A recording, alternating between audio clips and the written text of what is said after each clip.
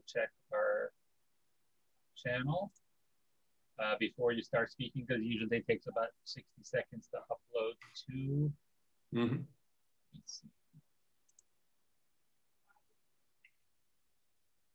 Yep, we're live on Facebook and we're live on YouTube. So we are good. Okay.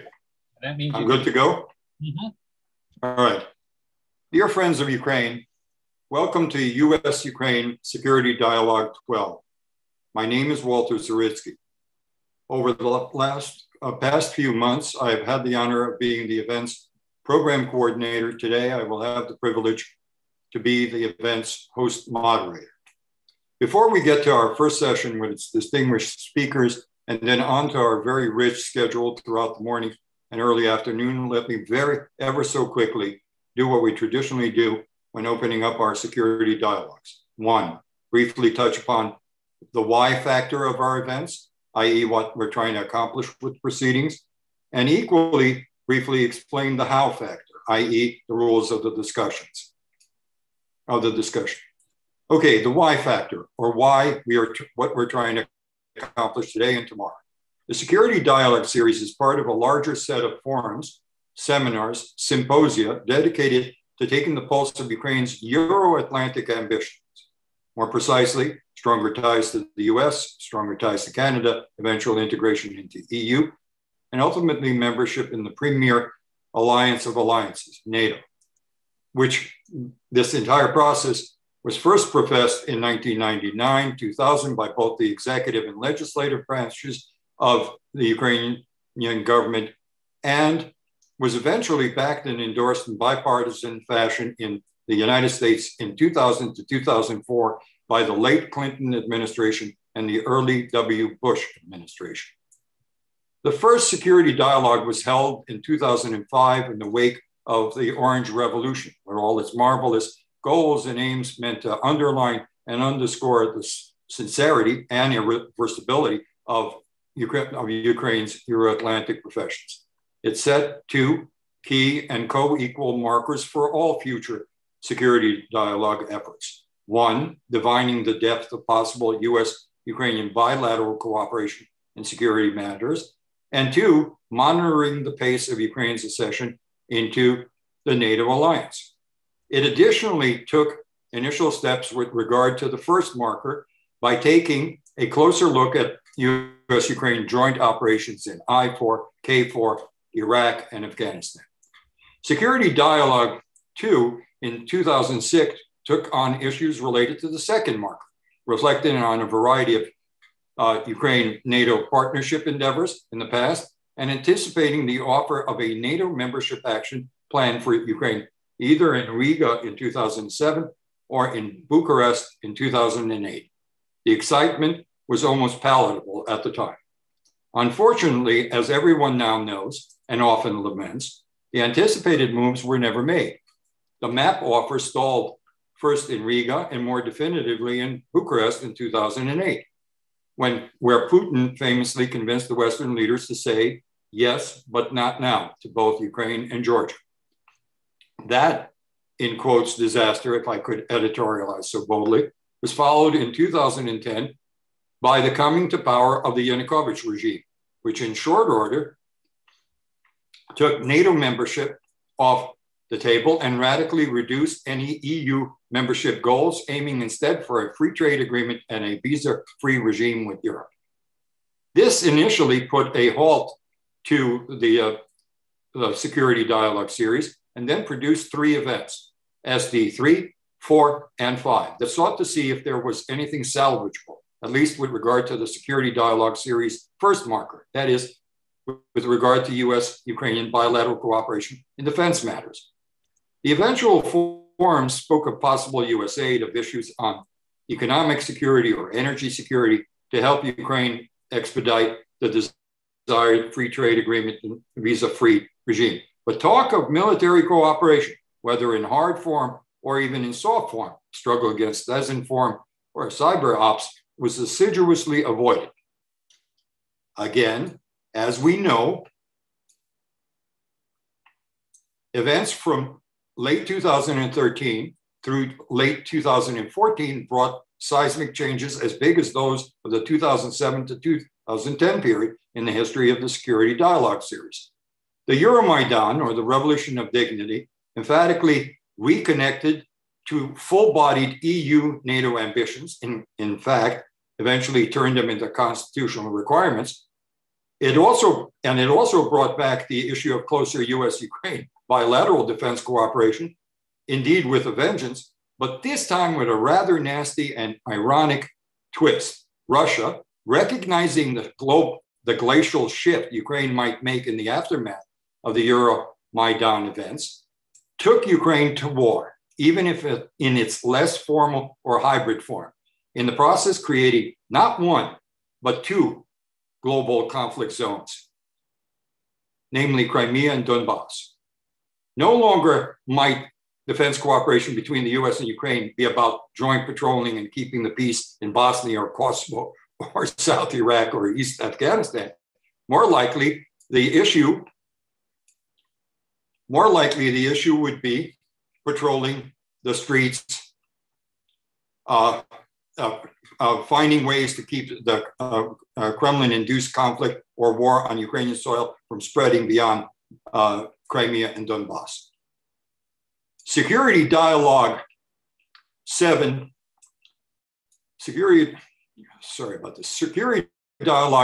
in 2015 reflected the new reality.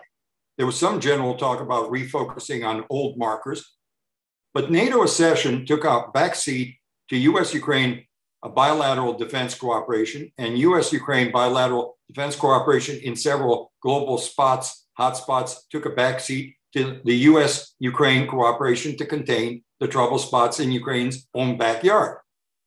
With regard to the last mentioned, 4 new markers for discussion at the dialogues was set. 1, possible US aid to Ukraine to stop external aggression. 2, possible US aid to Ukraine to stop internal subversion, political subversion. 3, possible US aid to enhance Ukraine's economic and energy security. 4, possible US aid to counter disinform and cyber ops against Ukraine. Security Dialogues 7 to 10 each chose one of the stated markers to study in depth. Together, the events produced a cornucopia of very fresh and productive ideas and plans, some of which have already seen the light of day. We can talk about the javelins. We can talk about the mosquito boats that are being supplied to Ukraine. Last year, all 4 markers were revisited, but with the intention of seeing whether the newly elected president of Ukraine and the newly constituted Ukrainian parliament were as committed to the discussion as their post-Euromaidan predecessors had been. This year, we'll repeat the process with regard to revisiting the 4 markers, but we'll attempt to divine the intentions and plans of the new US presidential administration and the somewhat reconstituted Congress with regard to the US-Ukraine security matrix. President Biden has long been known as a friend of Ukraine, much like his GOP buddy and counterpart, John McCain. The question is whether that will translate into substantial policy changes in terms of US-Ukraine defense assistance issues in particular, matters like the ones we've just been discussing for the last 5-6 years, and military ties in general, matters like actively restarting the NATO accession process for Ukraine or possibly deepening the enhanced partnership links. Hopefully, we will get some answers in the next 2 days. Okay, with that said, now very shortly to the rules of the discussion. With regard to the speakers, for chairs and moderators, 5 to 7 minutes plus the right of first question. For the keynotes, 20 to 22 minutes, less or more, depends on the keynote, and it's the keynote's discretion. For panelists, 15 to 18 minutes. For lead discussants, 10 to 11 minutes. Regarding questions, please place in the chat room. The queries will be read by the moderators. With that, my initial tasks are done. So on to our opening remarks session and the first focus session.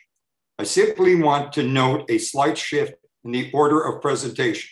It will feature Ambassador Zaryckyj as the first speaker, then Ambassador Taylor and the Ukrainian Veteran Affairs Minister, Pani Yulia Laputina, as the dialogue highlights, and then our webmaster, Andriy Bryansky, will be asked to play recorded remarks by our good friend, Representative Andy Levin, Democrat of Michigan, as the word from the Congressional Ukrainian Caucus. Now, as for a short introduction of our first speaker.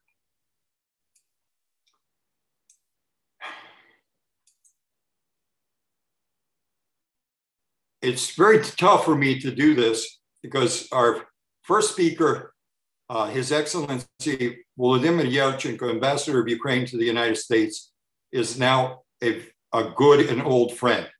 I suspect he needs no introduction, but he deserves one. His resume speaks for itself. Note his last 3 diplomatic tasks. His most recent is as president. Before that, he was Ukraine's representative to the UN.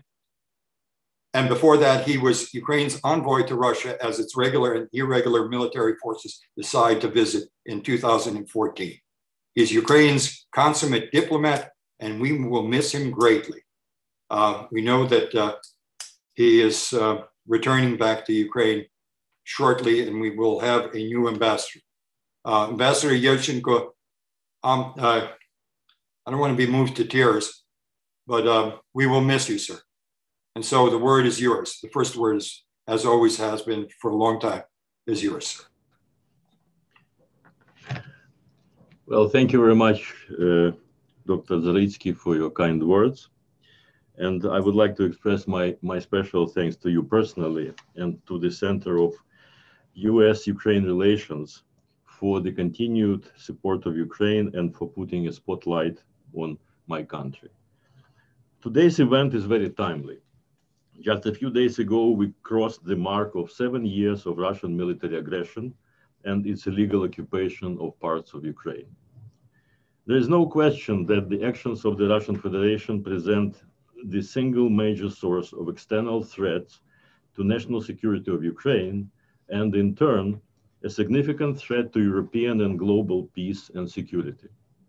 The objectives of the Russian Federation with regard to Ukraine remain unchanged, at a minimum, keeping our country under the Russian influence, preventing it from ever moving towards the EU and NATO, and at a maximum, destroying Ukraine's statehood, which after 30 years of our independence, Moscow still fails to accept. As we all understand, this policy is unlikely to change, as long as Putin and his cronies keep the power in the Kremlin. Russia will continue to use every tool and trick to undermine the strength of Ukraine's institutions and disrupt Ukraine's statehood. A part and parcel of Russia's tactics is to weaken the international support of Ukraine, including by dissuading the new US administration from getting directly engaged in negotiations to end the war waged by Russia. At the same time, lobbying and subversive anti-Ukrainian activities of pro-Russian forces in the West are skillfully steering up all possible sources of friction and instability, as well as escalating crises all over the world, distracting the US and the EU from Eastern European region, which the Kremlin claims to be its own sphere of influence. Despite numerous initiatives of Ukraine aimed at finding a peaceful resolution of the conflict, the Russian armed aggression continues. Despite the ceasefire, 50 Ukrainian soldiers lost their lives in 2020. And just from the beginning of this year, already 23 of our defenders perished from sniper and mortar fire and mines. Over 14,000 lives have been lost since the beginning of the war, and this war has no end in sight. The situation in the temporarily occupied territories keeps deteriorating, while Russia keeps tightening its grip including by illegally issuing Russian passports to the people. It is also further tightening its grip over Crimea, turning it into a large-scale Russian military outpost in the Black Sea region, as well as suppressing dissent, jailing activists, and persecuting Crimean Tatars and Ukrainians on the peninsula. Russian troops are amassed along Ukraine's borders, with 3 combined forces groups prepared to engage without any additional mobilization, with numerous military exercises demonstrating readiness to invade immediately upon an order from the Kremlin. The Russian Federation wages not only military, but also a large-scale trade and economic war against Ukraine, intensifying energy blackmail, transit and transport blockade of Ukrainian ports in the Sea of Azov, and showing willingness to project this practice to the Black Sea as well. Russia traditionally uses energy as a weapon and strives to complete the Nord Stream 2 to seal its control over Ukraine's energy supplies and maximize its leverage to influence Europe's strategic political decisions. Last but not least, Ukraine, as well as other countries, including the United States, has become a target of Russian information warfare and cyber attacks. And by the scope of damage and destruction, such actions are no less severe than the military aggression. Successfully tackling all these threats means ensuring state sovereignty, restoring territorial integrity of Ukraine, and consequently, guaranteeing peace and security in Europe. This task requires 2 things. First and foremost, it requires that Ukraine continues implementing ambitious domestic reforms that further reinforce our democratic institutions, strengthen our economy, boost our military and defense capabilities, and address well-known challenges, such as eradicating corruption as we progress towards our constitutionally mandated goals of full-fledged EU and NATO membership. Secondly, it requires a strong resolve, a principled position, and the coordinated approach of our international friends and partners. I would like to express our deep appreciation of the leadership and robust support of Ukraine's main strategic partner, the United States. We all have seen it most recently in the very powerful statements by President Biden and State Secretary Blinken on the 7th anniversary of Russian aggression, condemning Russia's actions and underlining once again that the US will never recognize the attempted annexation of Crimea. We see it in much needed technical and security assistance, the latest example being the Pentagon's announcement on Monday about a new $125 million package for the Ukraine Security Assistance Initiative. We see it in the administration's determination to keep in place the sanctions against Nord Stream 2 and count on continued US leadership in preventing the geopolitical Trojan horse project from its completion. Ukraine is looking forward to continue working together with the US on these and many other common threats and challenges that we are facing, and to further strengthen the strategic partnership alliance between our nations. In closing, I would like to thank once again the organizers of this timely and important event, and I very much look forward to our discussion. Thank you.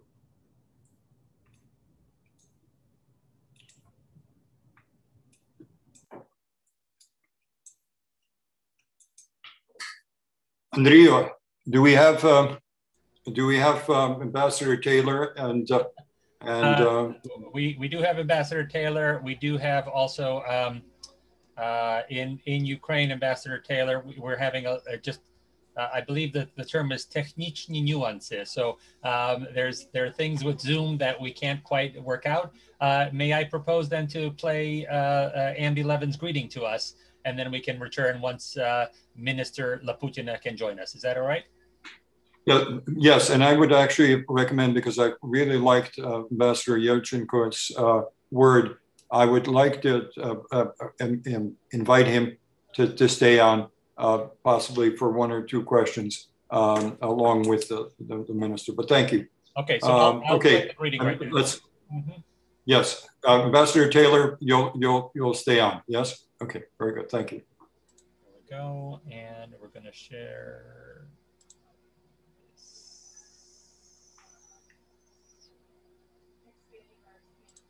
Hold on. Now I'm the one with the nuances. Hold on. Ah, that's why. Okay. Very good. There we go. No problem. There we go. I can share it now. Sharing. Something doesn't want to be shared. Yeah. Do you see him now? Yes, we do. Okay, here we go. Hello, I'm Congressman. We just need sound.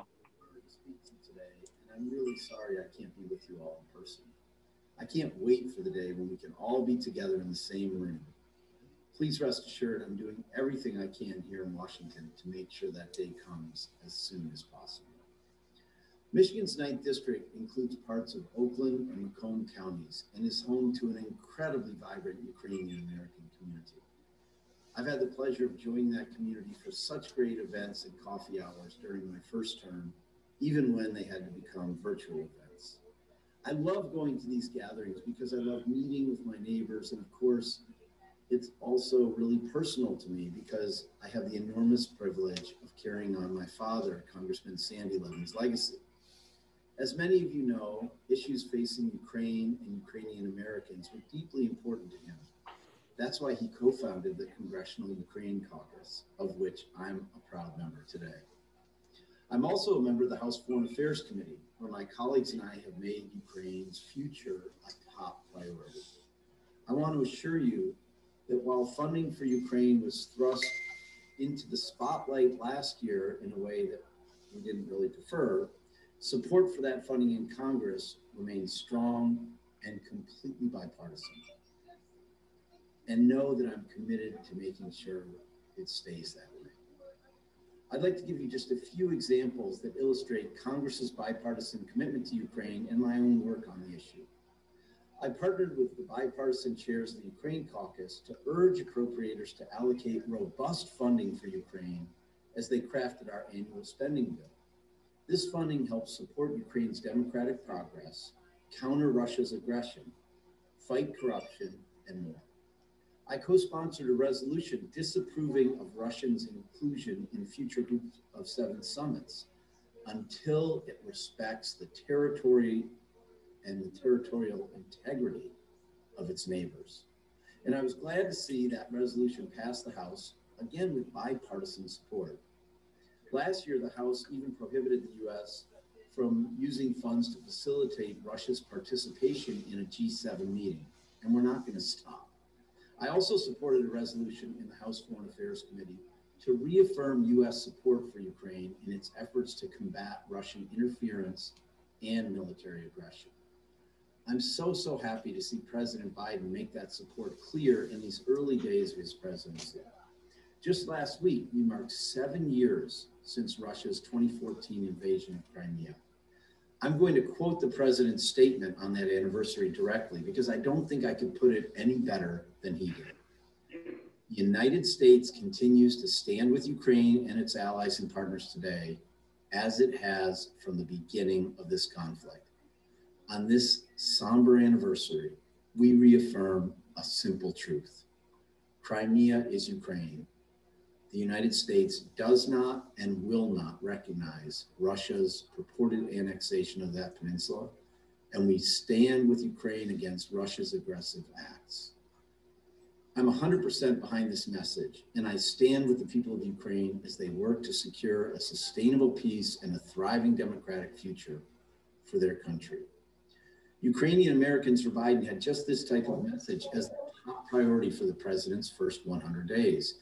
A clear statement of full support for Ukraine's sovereignty, its independence, and its territorial integrity that holds Russia accountable. I'm so glad that President Biden got this done in just over 1 month. I want you to know that I'm going to keep pushing for that kind of commitment to Ukraine in the days to come, and always.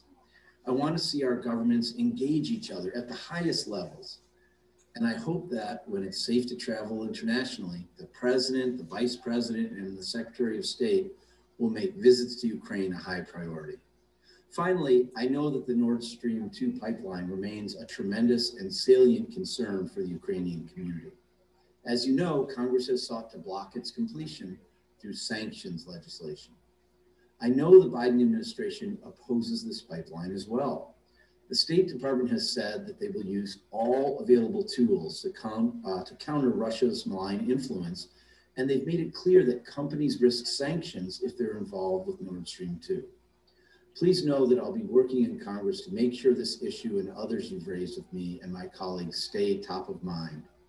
Again, I want to thank you for inviting me to speak to you today and wish you a successful and an inspiring conference. Know that you have a champion in me in the United States House of Representatives. And I want my constituents listening to know that my offices are open and we are here to help you as we navigate the challenges of this pandemic. Please call my Warren, Michigan, or my DC office, and even as we operate remotely, someone will return your call promptly. I wish you and your families good health, and I can't wait to be with you again in person soon. Thank you so much, and take good care.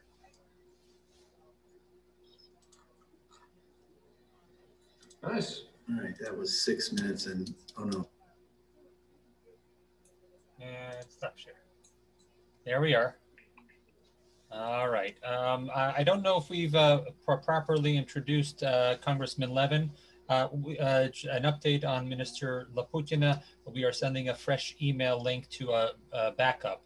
But in that case, I think while the ambassador is here, Yelchenko, I believe that it's incumbent on us to make sure people know who was just speaking. Vlodko? Yeah, I was going to say that at this point in time, we have a situation in which I think Ambassador Taylor's on as well. Yeah. And so what I would do is, what I would say is that she's here. Mark Levin, she's here, because I was about to say that the piece by Andy Levin was very, very important. The Levin family, starting with Carl Levin, Senator Levin, and Sandy Levin, Congressman Levin, have always been true supporters, and this seems to continue with Andrew Levin. That's very important for us. Okay, are we ready then with the next? Yes? We are, correct. I believe the minister can turn on her camera anytime now. Yes, And I can. Yes, hello. Чуємо. Yes. Yeah, Чуємо. Дуже приємно. Дякую, що ви приєдналися. Ambassador Taylor? And Ambassador Taylor, we now... we just lost him for the camera. There he is. Is he there? I just allowed his camera on now, so whenever he wants to log back on. I am logged on and I can see and hear you loud and clear. Minister, welcome. Glad to have you with us. So I'm just 1 minute worth. I'm just going to simply say now on to our first focus session. I'm glad that Ambassador Yelchenko has stayed on. The first focus session will be with Ambassador William Taylor and the Minister of Foreign Affairs, Pani Yulia Laputina. The theme is what the Ukrainian government anticipates from the new administration in security matters. And I will very quickly just simply say that if I introduced one consummate diplomat by introducing Ambassador Yelchenko, I just simply want to say that there is another consummate diplomat with us, and that is Ambassador Bill Taylor, an old friend who's been with us since the very beginning, the very first conference we did in 2000. And I don't think we could have a better friend here in the United States than Bill Taylor. So with that, Ambassador Taylor, this session, and with our Veterans Minister, Ms. Yulia, is all yours. Sir? Walter, thank you very much. It's a great pleasure to be here. Minister, I am, again, so pleased to be on the screen with you. I'm going to have a couple of words and then introduce you, and we look forward to your comments. And let me also just say, reinforce what Walter just said about Ambassador Yelchenko. Ambassador, you've done a great job. It's been our pleasure. Been an honor to have you here. Couldn't have had a better representative of Ukraine in Washington. So we will stay in touch. We will absolutely stay in touch and look forward to being more. And let me just say, by way of Walter, you went through some interesting history just before we began here, and there, the history is very interesting. And I was just thinking back. We're talking about transitions right now, and of course the Biden administration is in the full throes of its transition. But that's the fourth transition that Mr. Putin has seen from the Kremlin. He saw the transition from President Clinton to President Bush, and President Bush famously looked into Mr. Putin's eyes and saw his soul. There was a transition from President Bush to President Obama, and President Obama, as we recall, tried to reset the relations between the US and Russia. And we know how that turned out. President Obama had a transition to President Trump, and President Trump had this inexplicable and indeed unexplained relationship with President Putin, which no one could figure out. And we still haven't figured that out, but that's gone. Now we have President Biden. And President Biden has learned from all of those previous transitions, and he has made it very clear. And Ambassador Yelchenko has mentioned it, the congressman mentioned it, that President Biden himself, along with his Secretary of State, but President Biden himself put out statements in support of Ukraine, in support of Ukraine's territorial integrity and sovereignty. And he did this just this last week. This was a momentous indication, a strong indication to Ukraine, the strong support that Ukraine will continue to have from the United States. And not just President Biden, the Secretary of State, Secretary Blinken put out two statements, one on Crimea, one on sanctions. This is, again, another strong indication. People have mentioned, Ambassador Yelchenko mentioned that just last week, another 125 million in security assistance was announced, and more to come on that. The sanctions are strong on the Russians, and the support for Ukraine is equally strong. So we're very pleased that the arrangements are lining up. The stars are aligning here. It's not just the Americans that are in support. The Europeans, the head of the European Council, the president of the European Council was in Ukraine yesterday and went out to Donbass with the president, indicating European support. And the Europeans have stuck with the sanctions, and the sanctions that we Americans just put on yesterday were coordinated with the Europeans. So that's just, again, another indication the international community is there to support Ukraine. Ukrainians are doing their work. The President Zelensky has taken aggressive measures against oligarchs, in particular against corrupt Russian-oriented oligarchs who have control of TV stations that the president has sanctioned and taken off the air. So all of these steps by Americans, by Ukrainians, by Europeans indicate that this is going in the right direction. Walter, as you said, Minister Laputina, Minister of Veterans Affairs, not Foreign Affairs, is joining us here. We'll have an opportunity to talk about all of these kinds of things, hopefully answer some questions as well. The minister, been in office since last December, is a major general in the security service of Ukraine. So we're honored to have a combat commander, combat general commander addressing us here this morning. She commanded security, an SBU task force in Donbass in 2014. She was a member of the Alpha Group of the SBU and knows of what she speaks.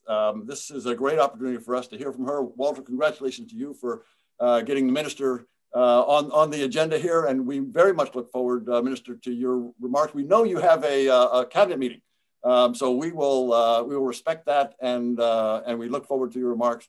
Minister, the floor is yours. Thank you so much for such a presentation of my of my person. First of all, I want to express my gratitude for all of the team which now are presented in our forum, and thank you everybody for importance for Ukrainian situation and Ukrainian security issues, because it's not only a Ukrainians problem now, it is the problem of all of the world, not only even in Europe, because you know Ukraine now different we can say different things, but we understand everybody now in Ukraine that we are now on the front line. On hybrid warfare, of military war.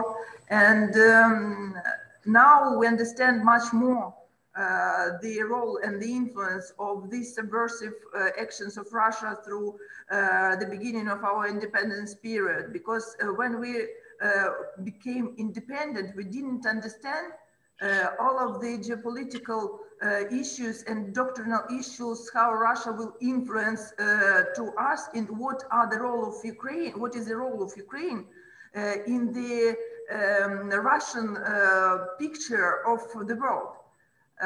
Because when we analyze the Russian doctrines, we see that even in 2000 years, it was created by some politicians or some scientists in Russia, not official political persons, that these doctrines was with the messages that Russian world, the aim of Russian world is to restart and renovate the Russian Empire. And empire from Vladivostok to Atlantic beaches of Portugal. And we didn't, even in Russian society, not everybody understands that it is serious. But those things which were intruded into informational space of Russia, into Russia's internal target audiences, were after that implemented to the Russian laws. And after that, we received the law when the military forces of Russia can be used in the other countries for defense of Sootechestveniki. You know, and after that, we received the military aggression. As a former security service officer, I can see that even in Crimea in 1990s, I was the one of the part of the special operation of security service of Ukraine to renovate to protect the national security and national sovereignty in Crimea.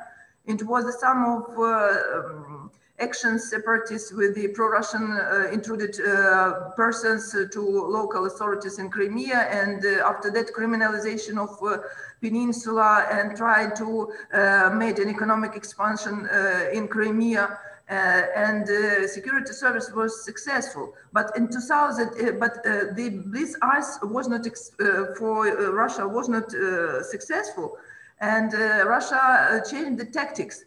Russia tried to use soft power instruments, used instruments of hybrid warfare, influence on political processes in Crimea Peninsula. And in 2008, I was a counterintelligence officer, and we made an analytical research and made a report to our government, to our president, that it will be a real threat for annexation of Crimea. It was 2008. Unfortunately, nothing was done to prevent this situation. But we knew from those times that we should be proactive. But the level of influence and of intrudence to our political, military, different, even NGOs and civil society segment of our people was so strong and systematic that Ukraine couldn't react so effectively.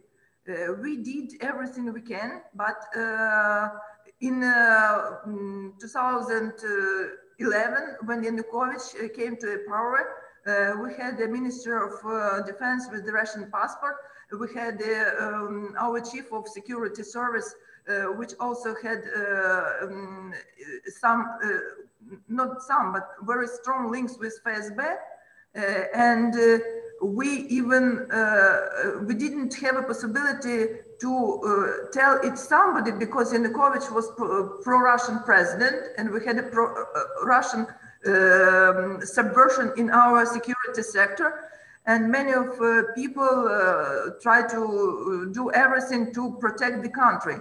And we personally, I make my decision to go out from security service those time and go to civil society, to Maidan, trying to protect the country. But and I know that during the period of Maidan, on security service of Ukraine on the territory of our central office, was sitting this our guys from this Alpha group as a counter-terrorist unit, and they were like zombie from the FSB's messages and FSB influence on this process. And when I came out from my, it's my personal experience. When I came out from service, and after that it was Maidan period, time changed, power changed, and our new leadership asked me to help.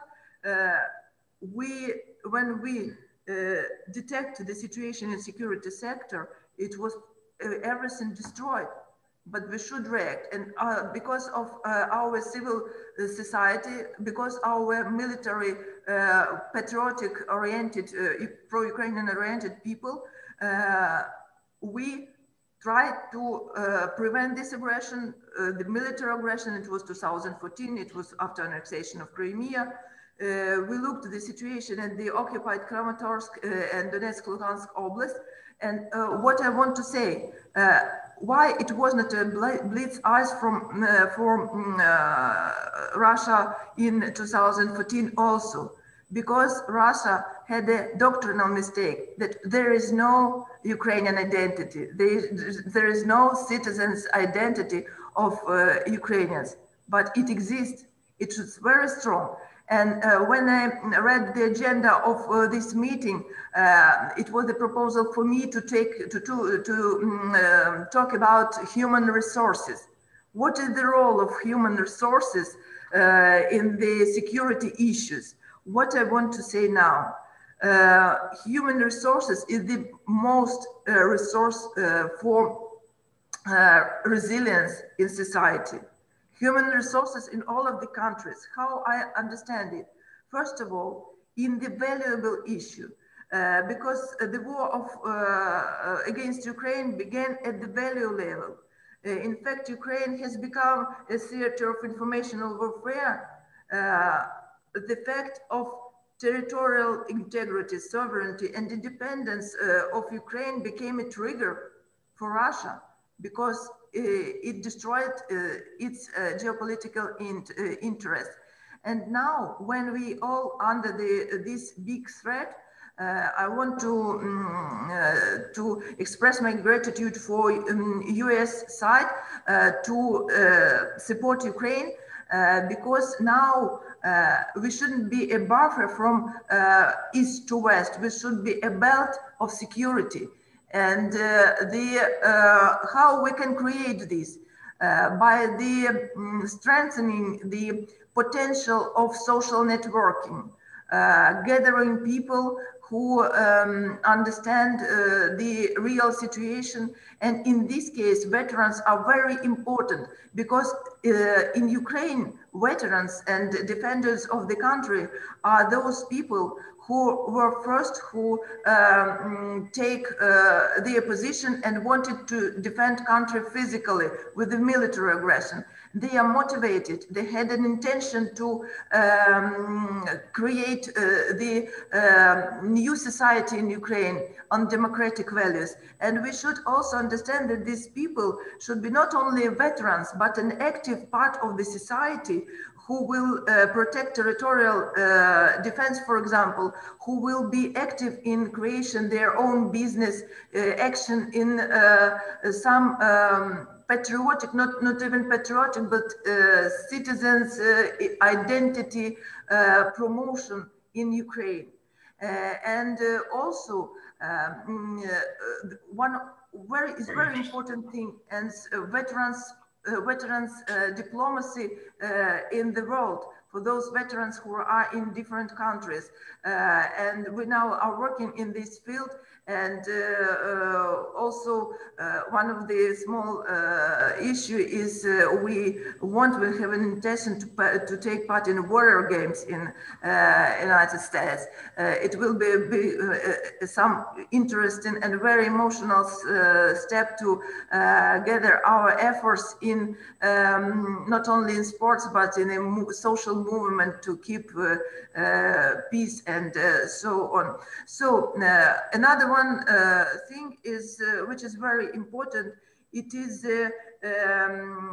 informational hybrid warfare, creation of effective instruments. My personal proposal is to create something like, not organization, it's networking, security umbrella, which will unite all of the all of those people who are active in networking of national resilience and international resilience. It's in general what I wanted to say. If you have questions, I'm ready. Thank you so much. Thank you. Thank you. Thank you. Minister, thank you very much for those remarks. The idea of resilience is a very interesting one. I'm glad you raised that. Ukraine has demonstrated resilience, and Ukraine has a lot to offer the rest of Europe and the United States. I mean, the resilience to it's not, as you say, it's not just resilience in the face of military aggression. It's resilience in the face of information aggression, information warfare, of economic warfare, of energy attacks, of election meddling. All of these things are examples of how the Russians first attack Ukraine, and you were exactly right. You said it right at the beginning. Ukraine is on the front line of all those battlefields, but the Russians don't stop there, as we know. They go further to Europe. They go further to the United States. They hack into our incredible hacking job and meddling in our elections. So Ukraine being on the front line is why we must support, we Europeans, the world, the international ought to support Ukraine. So thank you very much for that.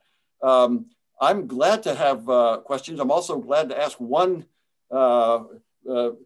Walter mentioned that. Right, sir. Right of first round question, but Minister, this is a question actually about what the United States could do. You've mentioned the support that's demonstrated, and several of us are talking about the statements from the President and the Secretary of State. Some people have suggested, I think, and this actually could be a question also for Ambassador Yeltsenko. Some people have suggested that the United States ought to be more, in addition to the military support and the economic support and diplomatic support, that it might be that there's a role for the United States in the negotiation of how to get the Russians out of Donbass. Now this has been discussed, and there have been indications from the Biden administration that this would be a possibility. And I'm just wondering if, Minister, if you or Ambassador Yeltsenko have thoughts about the role that the United States might play in support of Ukraine in these negotiations with the Russians to get them out. Minister, can I go to you first and then to Ambassador Yeltsenko? Thank you so much. Really, it's a very practical question. I think that the question how to support Ukraine, real support, give real support, it's also the question of our regional and international security. So if we are going to the democratic internationally democratic and internationally understandable way, we can see that we should not be like Russia. We should take into attention international legislation and all of the possible non-military issues.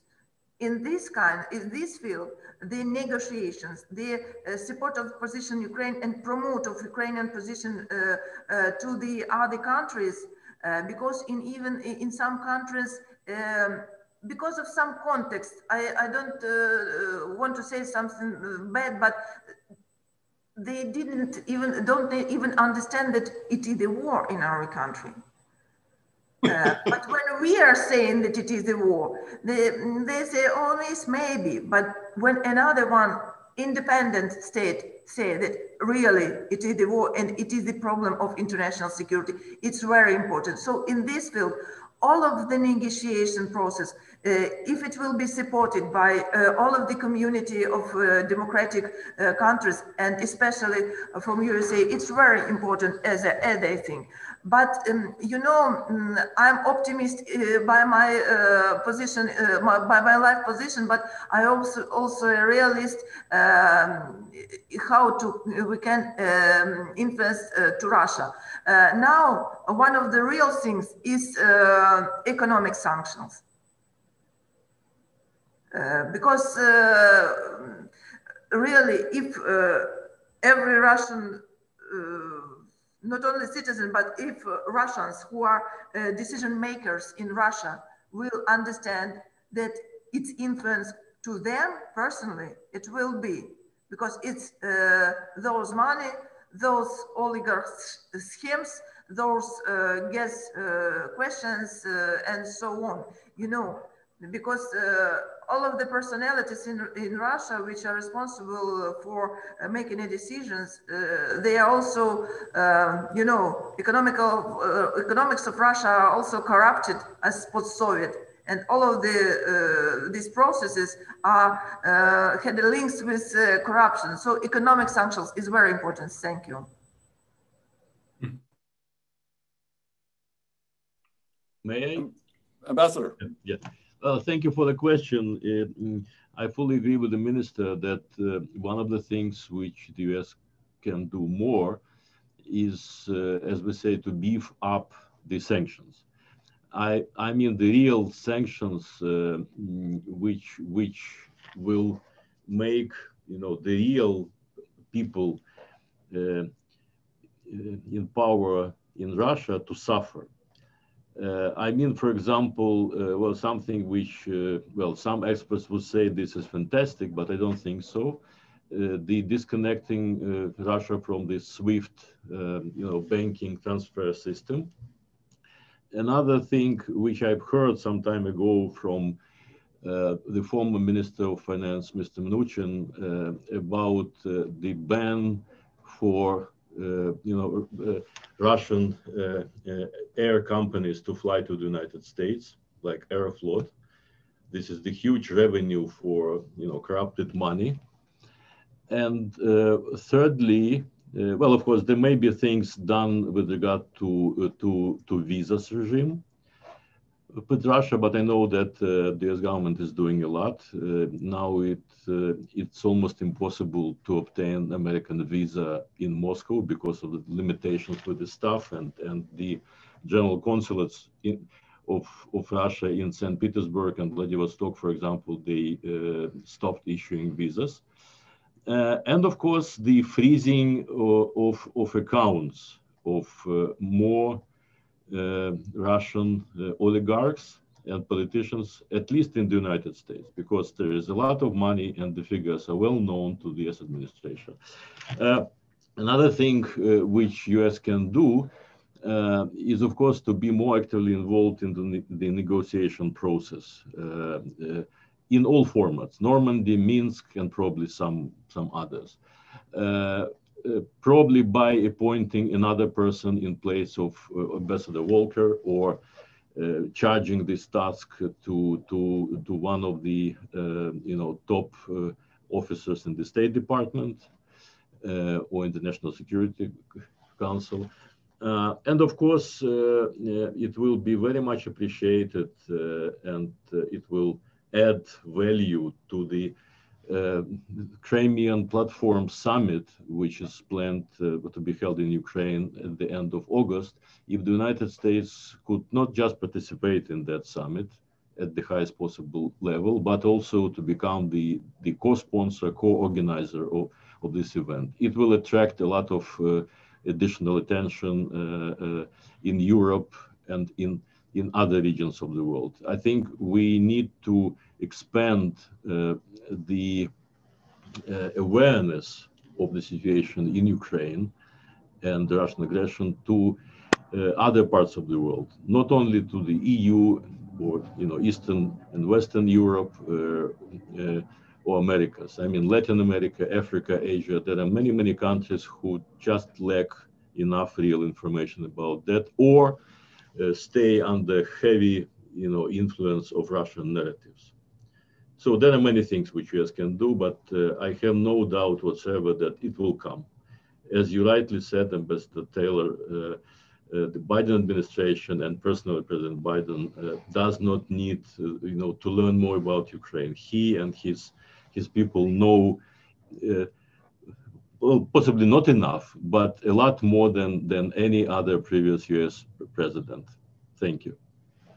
Ambassador, thank you. I'm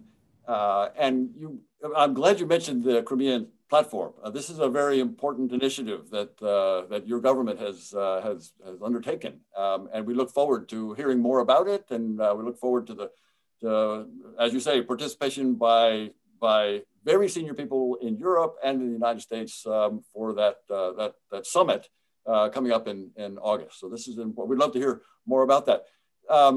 Walter, if I've got time for one more question for both the minister and the ambassador. You mentioned, Ambassador, you just mentioned how President Biden knows a lot about Ukraine, and that is certainly true. One thing that strikes me is, and Minister, you mentioned this earlier, the Russians don't really understand Ukraine. I mean, Mr. Putin doesn't understand Ukraine. Mr. Putin misunderstood, misjudged Ukraine. He probably thought that when he illegally annexed Crimea and then moved into Donbass, he probably thought that, I'm sure he was told, that the Ukrainians would not resist. Well, Minister, you as a general in the SBU and all of the defenders that grew up from a base that was to defend Ukraine. To defend Ukraine and stop the Russians. And it's not just the military. It was something that I think, Minister, you mentioned in terms of Ukrainian identity. There's a Ukrainian sense, a Ukrainian national idea that the Russians don't understand. Maybe President Biden does. He needs to learn more about that. But I would love to hear your thoughts about this Ukrainian identity that has been clearer and clearer. It's part of the resilience that you mentioned, but it's also part of why Ukraine has been so successful in resisting the Russian. But any thoughts on Ukrainian identity, Minister, starting with you, and then Ambassador Yelchenko. Thank you about highlighting this question, because it is, for me, it's a key question. By this understanding and having this national identity, we are still here in independent Ukraine, I think so. I want to give only one example. On the 13th of April 2014, I was landed to occupied Kramatorsk airport with our troops. And it was a very big house in command and control, because Yanukovych's power ran away from the country. It was new people, nobody knows nobody, and it was a very big, real chaotic process. And we didn't even understand that we are on the occupied territory. It was very very sensitive process and crisis management process, and we tried to communicate with local people because we didn't know their intentions and so on. Some of them was aggressive and they was under influence of Russians and Girkin's group from Slavyansk, for example, and they went to our blog post near the airport, airport, and tried to stress us, try to influence on us, and want to give a storm of airport. We defended, and when I spoke, I was the negotiator. When I spoke with these people, I talked, why are you there? And they told me, oh, it's Banderovцы, karateli, it's junta, it's правый сектор. So, why? From what kind of channel of information did you see that it is? Because I'm from Kiev, I saw it was only some people on Maidan, private sector. It's just not a movement. But why you are in Kramatorsk? I know that. And after speaking with them, I understood that it was a hidden operation, information of propaganda of Russian to intrude narratives and some labels to information to local people in Donetsk, Luhansk Oblast, and they targeted only marginalized people. But after that, another one people came to our blog post and tell us something also aggressive. We try to negotiate, and after this communication, we understood that it's pro-Ukrainian people. They want to help us. We don't know who we are, and I think that it was a very important, emotional, and very strong situation when we understood that there are some Ukrainian army officers and soldiers and some local people from Donetsk Oblast with the same values, and we organized horizontally to each other because we didn't have food, we didn't have clothes, we didn't have cars or everything, and we should survive in these conditions. And we didn't even we not even survive. We liberated this territory because of the communication between civil society, army, and local people. So it was a very big example of national integrity, identity. And so I think that these examples should be also well known in the world, that we are Ukrainians are such as we are. Thank you. Thank you, Minister. Thank you very much. Walter, let me just ask, how's the time, it's up to the minister, because I know she has to go to a meeting, and I saw one question. I'm just not sure. I was going to raise that, and Ambassador Yeltsenkov, you may have a sense of this too. There is a good question here. If we have time for, I have 10 minutes. I have 10 minutes. Excellent. Thank you, Minister. So there's a question that I really want to get on the table from Oleg Romanchuk. And he says, good afternoon. I have the question as follows. Is there any possibility for Ukraine to receive major non-NATO ally status from the United States? Now, I think this is a very interesting question. And it turns out that I had a conversation with members of the Biden administration team that is focused on Ukraine, just about this exact question last week, and several people have mentioned the membership action plan that would give a membership path for Ukraine to NATO, and we know the difficulties of that, and there are members of the NATO alliance who are yet to be convinced. They're not yet convinced that that Ukraine is ready for a membership action plan or membership at this point. but it will come. It will come. NATO membership, I am sure, will be there. The NATO leaders said this in 2008, and I'm sure they meant it, and they will stick to that. So it will come. But in the meantime, there is a way for the United States to demonstrate security assistance, demonstrate strong assistance and strong relationship to Ukraine as an ally, and that is through the questioner. There's a status called major non-NATO ally of the United States. And in this case, the United States government has full control over that. It needs no approval from any other NATO member. This is something entirely within the purview of the United States government. And the United States government could designate Ukraine as a major non-NATO ally. It would be useful for the government of Ukraine to make that clear to, which they already have. We've heard several people mention this. But Minister, if you have thoughts, or Ambassador Yeltsinko, if you have thoughts on that, and the Minister has just a couple more minutes left. Minister, why don't we start with you, and then we'll go to Ambassador Yeltsinko. I think that for Ukraine, it's strategically important to have this status and to increase our cooperation with NATO. I remember 2006, 2007, when first time I joined to this understanding what is it NATO, because we have a post-Soviet understanding, but not very practical understanding. I received in 2006, 2007, when we tried as a security service, we tried to cooperate with NATO. We understand that there are the different structure of security sectors in our countries and in the countries of alliance.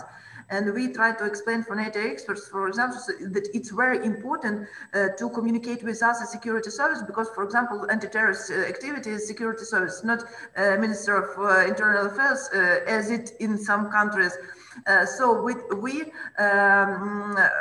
signed with the NATO as a security service first 7 goals of partnership. It was the interoperability between units. It was very important. It's some English teaching programs for our personnel, and also some conventional trainings for international law, and so on. It was very important. So I think that now, and after that, we became more closer to the NATO military standards, and we received the possibility for training for staff, for our personnel, and so on. And now, since those times, we are much more closer in military sphere to alliance. We have joint drills, we have joint exercises, we have annual program, and this program is very wide. I think that if it will be an American help for us to be more close to the NATO alliance, we will express. We now will express our gratitude. So it's my opinion, but it's also a very important thing, the philosophy of alliance, because we implemented the course of strategic communication in our, for example, in the Academy of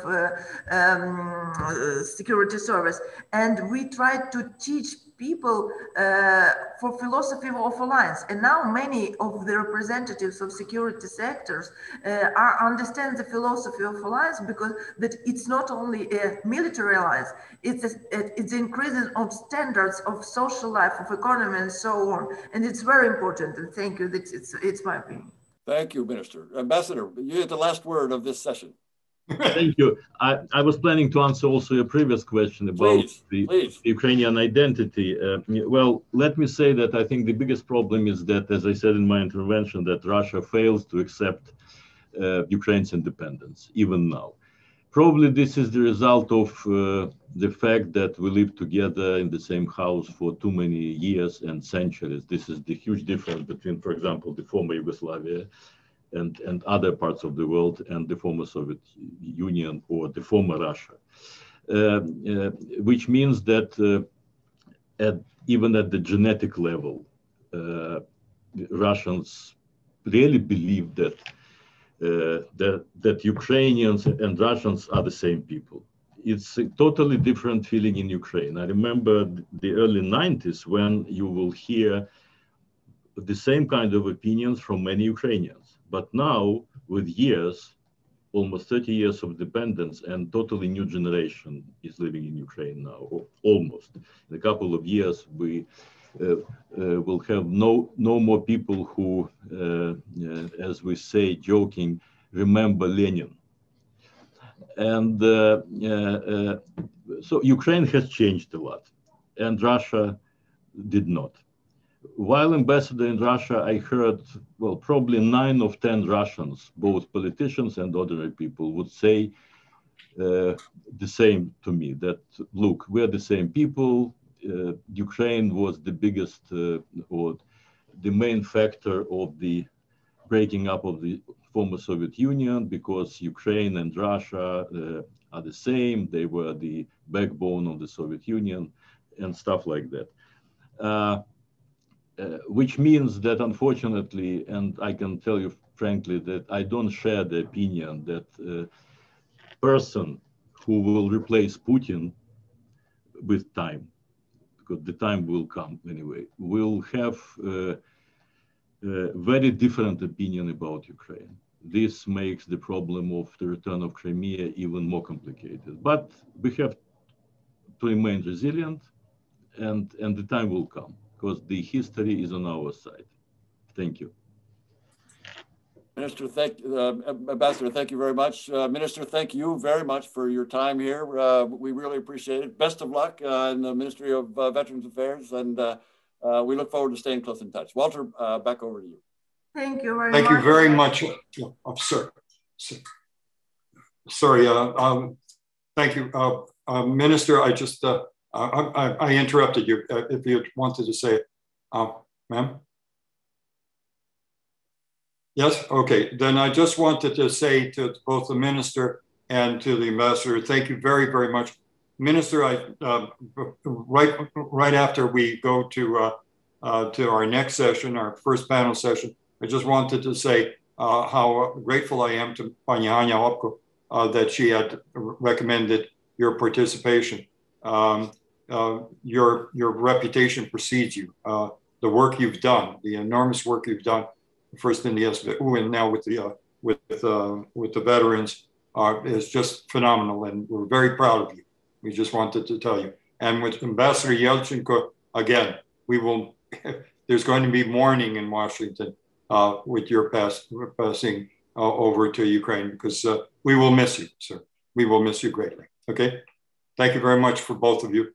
Thank you, Ambassador Taylor, as always. A wonderful and consummate both chair and panelist and everything else. Thank you, sir. Mm-hmm. Thank you very much, okay. all of the panelists. Thank you, Pani Hanna, for invitation to this meeting. And I think that only joint efforts will make us successful. Thank you, everybody. Thank you. Thank you very much. Now very quickly on to Herman. I'm very sorry, and you will get your extra couple of minutes. I'm sorry that we did this. We'll just have to keep soldiering on. Herman, you now have an important task, and that is the first of the plenary sessions. And this one has to do with what the new administration might be able to do and help with Ukraine's persistent problem with internal subversion. We actually flipped it between external aggression and internal subversion, because in some ways, many of the things that are going on in Ukraine right now have to do with internal or political subversion. So Herman, with that and with you, I'm going to hand this immediately over to you. You're an old friend. You've been with us throughout this entire period, like Ambassador Taylor and like Ambassador Yelchenko. You're an old veteran of all of this. And so I hand it over to you and to the wonderful panel we have assembled, Adrian and Pani Hopko and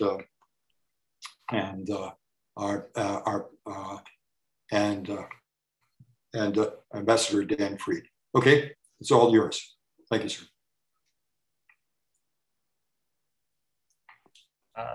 Herman, just one, the mute. Okay. Thank you, Walter. And I want to begin by expressing my appreciation to you, Mykola, Tamara, and Andre for putting together yet another great conference.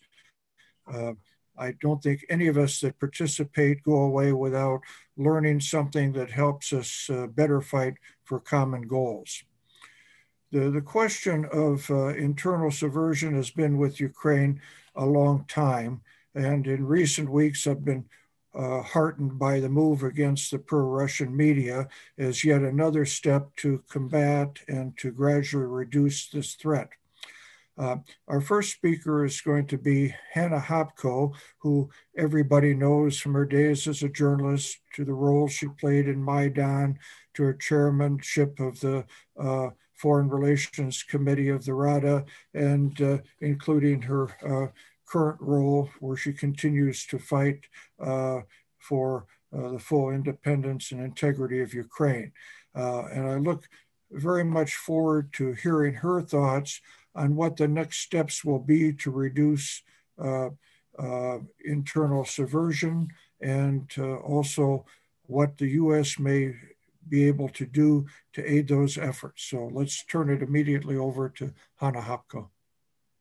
Thank you so much. And it's my honor today to participate in US-Ukraine security dialogue. Thank you, Mr. Vlodko, Andriy, and all organizers for inviting me today.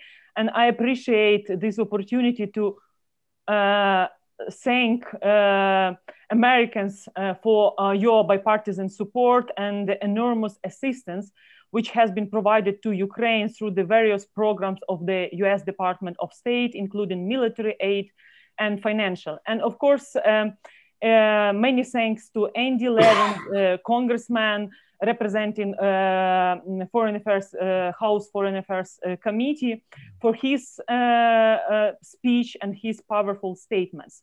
So I think it's really important to discuss about the future of Ukraine as an inspiring democracy. I'm sure that Biden needs an international success story for democracy, and Ukraine is the place to get it. America's leadership through noble and powerful values is needed around the world. President Joe Biden spoke of the duty of American citizens to defend truth and defeat lies. We are convinced that this is a duty of every citizen across the globe who values dignity, security, justice, and freedom. And of course, this is a responsibility of everyone who enjoys the benefits of democracy or who promotes it. And defending truth can be hard when your enemy is an authoritarian regime ruled by kleptocratic elites, or, for example, in Ukraine, defending truth means protecting our country from Russian aggression exercised through its military occupation of Crimea and Donbass and hybrid attacks on Ukrainian democratic transformation. Of course, fakes and disinformation spread by the Kremlin are weapons. And its bullets are hitting human minds. This is what our President Zelensky told in his address to Ukrainians after shutting down in early February this year 3 national so-called TV channels spreading Russian propaganda in our country. The next step was imposing sanctions against Medvedchuk, Mr. Kozak, and more than 19 companies. Why I'm mentioning Mr. Medvedchuk? Because Medvedchuk from 2018 is suing me. And by the way, yesterday, his people didn't show up in the court session, probably after Zelensky sanctions, which is a good sign, but still, the next decision of in court will be in May. But I think it's really important, and I'm happy that Herman mentioned at the beginning of his speeches that what is next, and what is next in Ukraine after post-Medvedchuk epoch. Is there any linkages, a post-Medvedchuk era and post-Putin era? Are we in Ukraine and in the West ready for post-Medvedchuk, post-Putin, post-authoritarian regimes? because I don't want to see unpreparedness, what happened after the Soviet Union collapsed almost 30 years ago, which is really important to mention that 2021 sees Ukraine's 30th anniversary of its renewed independence, as well as a change of presidency in the US. And it's also an opportunity to see the renaissance of transatlantic relations. And I think history is very important for truth delivering.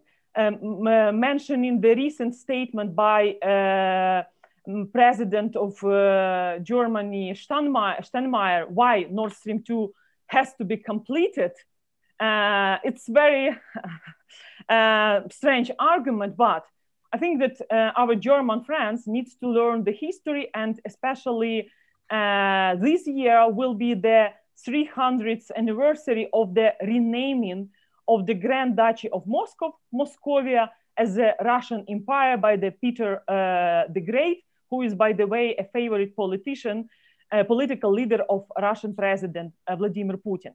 So by stealing our history, renaming Moscovia into Russia, at that time, 300 years ago, they started their policy of grabbing the territories of independent states. And it's also very important to mention that in this connection, also in Nord Stream 2, I do believe and I hope that Americans will provide Ukraine with the new javelins, which could become American sanctions, and nothing will do more to protect Ukraine's defense and security against Russian aggression than stopping Nord Stream 2. Why I'm focusing on Medvedchuk, on Mr. Kozak, and I will also mention Mr. Firtash, and I hope that finally we will see the extradition of Mr. Firtash from Vienna to the US. Also, the case with Mr. Kolomoisky, that your Minister of Justice and Minister of Finance started the investigation against Kolomoisky. Because I think it's really very important to help Ukraine to fight oligarchy and to see a success of de-oligarchization, because without your strong support, my observation, it would be very difficult. Because Zelensky fight against Mr. Medvedchuk, it's a fight against Mr. Putin, let's be honest, and also Medvedchuk is still very powerful. He has a lot of people inside Ukrainian special services, intelligence offices, so in the parliament, political party. So I think this is the hybrid instruments of Russian interference into domestic policy of Ukraine. And thanks for the EU sanctions against people like Medvedchuk from 2014. We do appreciate it, and we do hope that Europeans will follow the Americans and will do the same. And of course, after the poisoning and in jail in the Navalny, now we see the sanctions from the United States against Russian representatives. But still, we do hope that also we will see more sanctions and Nord Stream 2 finally will be stopped.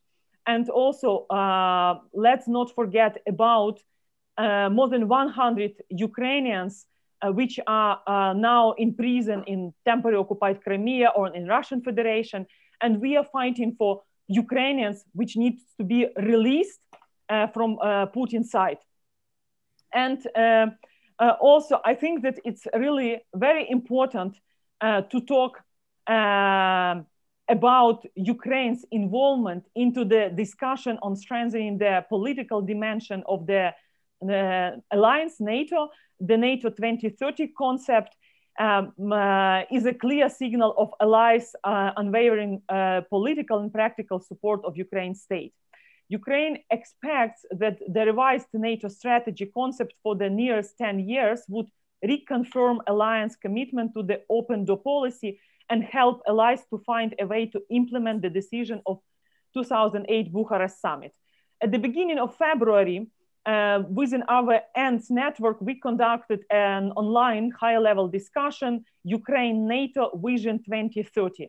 And I'm really very thankful for Congressman Connolly for his participation and his powerful statement that he looks forward to continuing to work with us in support of NATO's open door policy.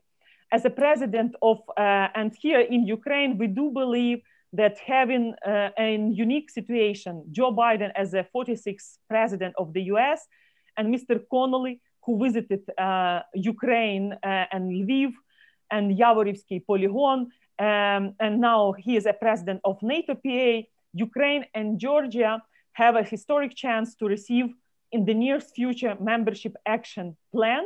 And I hope that state security service reform will be delivered before the celebration of the 30 years of renewed independence. And also, since today we also have Ambassador Fried, and we remember his historical role on bringing Poland, Hungary to NATO. And we dream to see a new coordinator within Biden administration, like coordinator for NATO enlargement for Ukraine and Georgia, the same what Daniel Fried crafted the policy of NATO enlargement to Central European nations, advancing the goal of Europe free and at peace. So I think it's really important to support us.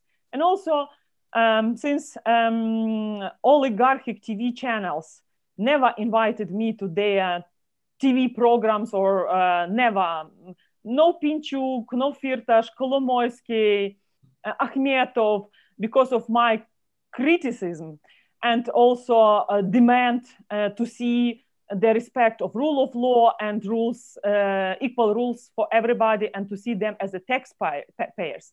So I think an important potential contribution from Washington would be a firm position on the issue of de-oligarchization without differentiation between good and bad oligarchs, in order to avoid undermining the oligarchic message. It's important that US government representatives not take part in initiatives or events organized or financed by oligarchs.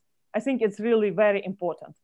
And also with our Lithuanian friends, two former prime ministers from different political parties like conservatives and social democrats, Mr. Kirkilas and Mr. Kubilius, we traveled to different capitals promoting so-called Marshall Plan for Ukraine or New European Investment Plan. I think it's really important after our progress on judiciary reform, and I hope we will see more political will, not just to implement conditionalities of IMF, but a true will from different political parties, from ruling mono-majority and opposition, democratic opposition, that we will finally reach agreement on the judiciary reform, and it open an opportunity for more investment, because it's really important to see middle class growing and small and medium-sized enterprises in Ukraine as a response to oligarchization of media, oligarchization in politics, and when we could say that there are some ministers protecting on lobbying or representing the interest of oligarch inside Ukraine.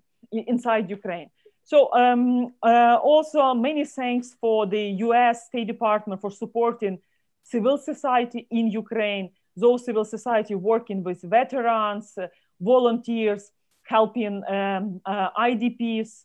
I think it's really important, but the key here is not only to help us to counter Russian hybrid attacks in cybersecurity like virus Petya, and this is unique experience when Ukraine could share, but it's important to have a strategy for next decade for Ukraine, considering Ukraine as a leader of democratic transformation in the region. Definitely, Ukraine could become an agenda setter for Moldova, for Georgia, and three countries could also, in the nearest future, also to be a model for Belarus, for people of Belarus fighting for dignity, for freedom. And also one day we could see a transformation in Russian Federation still, because I think successful Ukraine, of course, could become a nightmare for Mr. Putin, but the success of Ukraine's democratic transformation will largely determine the fate of other countries in the region. And I remember in the Parliament of 8th convocation, we established an interparliamentary assembly, Ukraine, Georgia, Moldova, for better coordination with Brussels and Washington. So I think it's within the Eastern Partnership and for the whole post-Soviet pace, within next decade, it's really important to talk about regional, the role of Ukraine as regional leader. And I hope in the agenda of bilateral relations between Ukraine and US, one day we will not see in the program like how to tackle vested interest of oligarchs, how to make Ukraine stronger with the rule of law, institutional capacity of our governmental institutions. So, and we will be talking about how to spread the successful example of Ukraine as an inspiring democracy at the whole post-Soviet space. And this is the mission of Ukraine in the 21st century. And I hope with the new Biden administration, we will start talking about this role. And of course, it's not easy knowing the situation with in Parliament, oligarchic influence, but I think the phone conversation between Zelensky and President Biden is very important, the same as a visit. And I hope during Biden presidency, we will see him as a president this or next year in Ukraine. And this historic visit will help us to progress in our towards our Euro-Atlantic integration. I might stop here expressing gratitude to everybody who is organizing today's discussion, and honestly saying, I remember my first meeting with Vice President Biden in 2014, just after Maidan. At that time, I used to be the co-founder of Reanimation Package of Reforms. We were discussing about oligarchs, rule of law, decentralization reform, and now in our agenda, when Biden became a president, still how to stop this very damaging for Ukraine's democracy influence from Russia and their representatives here. So I do believe that Europeans will follow, and sanctions against Medvedchuk and Russian agent will be imposed, and also Nord Stream 2 will be stopped, and we will push within Ukraine to achieve more in state security service reform, independency of anti-corruption infrastructure, where Americans invested a lot, and of course, the prosperity of our people based on middle and medium entrepreneurship, not just big oligarchic influence. Thank you. I think we'll go directly to Ambassador Fried and Adrian Karatnecki before opening up for questions, which have already started to come in. Over the past 40 years, I don't know of any American diplomat that has had more extensive experience in the Slavic states. Ambassador Fried served in Belgrade and then Leningrad and Warsaw, and major posts in Washington dealing with Central Europe. Anna Hopko referred to his historic role in expanding NATO and observing and facilitating changes in many countries. And therefore, we look very much forward to hearing from Ambassador Fried and his thoughts on what can be done to deal with subversion in Ukraine and how the U.S. can help. Thank you. It's an honor to be invited to speak and an honor to follow Hanna Hopko, with whom, as usual, I am in substantial agreement. Why does Ukraine matter to the United States? Why do we care? for two reasons, principally. One, we fought World Wars I and II and the Cold War to prevent Europe from being dominated by authoritarians who would conquer other nations. That's why we fought it. We fought World War II to liberate all of Europe, not just Europe up to the line that Mr. Stalin and Mr. Hitler drew. That's one lesson. The second reason the United States should support Ukraine is that Ukraine's success at its democratic and free market transformation, its Europeanization. And remember that the demonstrators in the Maidan were flying the European flag, not the NATO flag, not the American flag, the EU flag. Ukraine's success, a country that is largely still Pravoslavny and largely Russian speaking, its success as a democracy, a Europeanizing democracy, would be a blow, perhaps a fatal one, to Putinism. It would actually be good for Russia because it would show Russians that they have an alternative to Putinism, that they have an alternative to Putinism. So for those two reasons, protecting Europe from dictators' aggression and advancing democracy in the service of a Europe whole, free, and at peace are two big reasons why the United States should help Ukraine. Now, the Biden administration has to deal with the utter mess in US-Ukrainian relations that Trump left. The utter mess is a result of Trump not really caring about either of the objectives which I laid out, in fact, being rather hostile to them. On the whole, Trump preferred Putin. And he looked at Ukraine, as we all know, solely through the prism of his own personal political fortunes and treated Ukraine instrumentally. And as an American, I am not proud of that record. We have to dig our way out of that mess. And President Zelensky can be forgiven if he has some questions about Washington. He doesn't know Biden. Biden doesn't know him. I am also, as Hannah Hopko mentioned, I'm looking forward to that first phone call. So that is that's the context in which the Biden administration is coming to power. It is a team that knows Ukraine well. Biden's role is well known. Tony Blinken played a critical role when he was Deputy National Security Advisor. And I'll be quite specific about this point.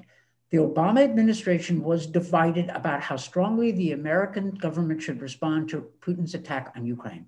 There were those, and I know this from direct experience, who didn't think it mattered. They didn't think it mattered. There was a debate inside the White House.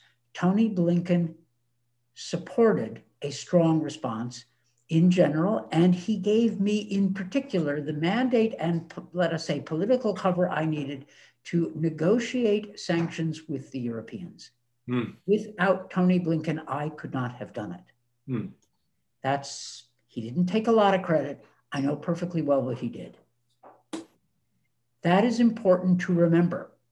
Now, Toria Nuland, coming in as the Undersecretary for Political Affairs, has a well-known role. Tony Blinken's role is less known. It is as, if not more important, because he gave Toria and me the political cover we needed to lead a strong US response. The one area where the Obama administration failed was weapons to Ukraine. The Trump administration was right to reverse it, though Trump didn't do it to help Ukraine. He did it because his staff presented him with the opportunity to reverse something Obama did, and Trump took that. So he did the right thing, not for the right reasons, but it's okay, I'll take it, it was the right policy. What do we do now? The United States needs to help Ukraine on two principal fronts. One is helping Ukraine defend itself from external aggression, which means Russia. Well, it means Putin, I should say, not Russia. External aggression, both military aggression, and Putin has the ability to escalate the military aggression in the Donbass if he chooses. and internal subversion. And you can probably guess that I'm going to praise the belated but welcome Ukrainian government sanctioning of Medvedchuk. Why it took them so long to go after one of Putin's agents in Ukraine is a mystery. Someone will have to explain that to me, but they did it. Putin wants to destroy Ukrainian democracy and destroy effective Ukrainian sovereignty through a combination of military pressure, diplomatic isolation, and internal subversion. And this is no secret. Everybody listening to this already knows that. Hannah Hopko most of all. The United States can help Ukraine defend itself from external aggression, both military and through subversion. There are things we can do. The Ukrainians are better equipped to know who is who, but we can help somewhat. We can work with Ukraine to identify Putin's vectors of internal subversion and aggression. Ukrainians and we can work together to identify Putin's agents in Ukraine. And I don't mean just, intelligence cooperation, though that's part of it. I also mean following the money. What are the trails of corrupt Russian money? Putin money, and the money of Putin's circle influencing Ukraine. That is something the Biden administration in general says it wants to go after. It said publicly it wants to dry up channels of dirty money, including dirty Kremlin-related money. And we need, the US government needs to strengthen its capability to do so. Much as we strengthened the ability of the US government to run a capable and broad sanctions program in general, we need to do the same with other institutions in the US government. And we can do that in cooperation with Ukraine. Countering Russian disinformation, well, Ukraine has some local expertise, groups like Stop Fake, working with groups like the Baltic Elves or Bellingcat or EU or East Stratcom, EU versus disinformation, or US groups like the Digital Forensics Research Lab of my own Atlantic Council, where I work. Identifying in real time Russian disinformation campaigns and exposing it can be useful.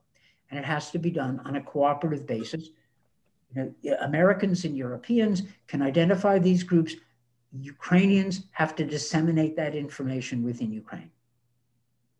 That's a lot of work. But the major work has to be done by the Ukrainians themselves.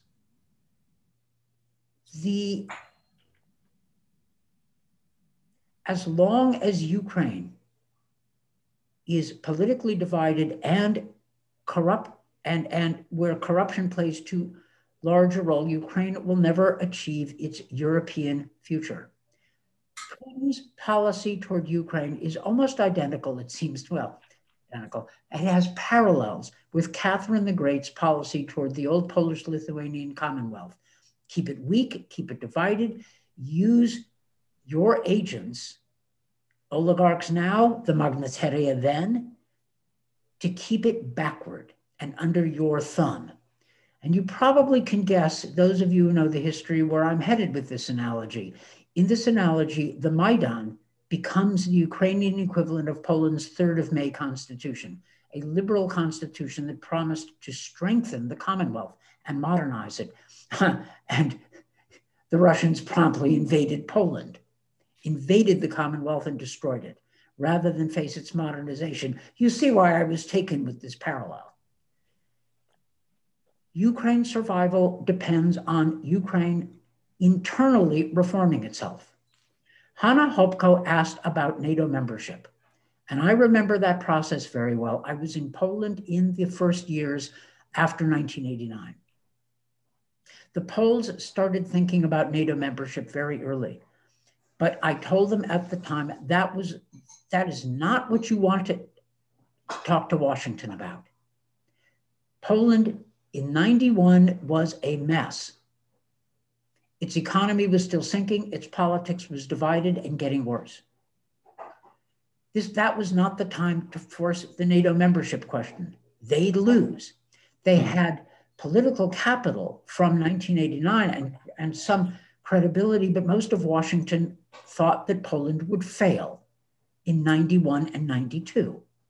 I know, I was in Warsaw at the time. I know what people in Washington were thinking, but Poland did not fail. It turned itself around 93, 94, 95, and by then, their economy was growing at Chinese rates of growth. Their politics was stabilizing.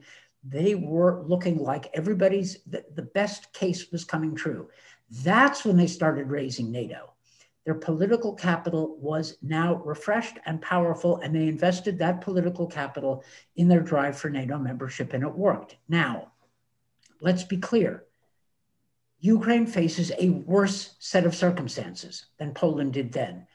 They had to deal with Yeltsin. Ukraine has to deal with Putin.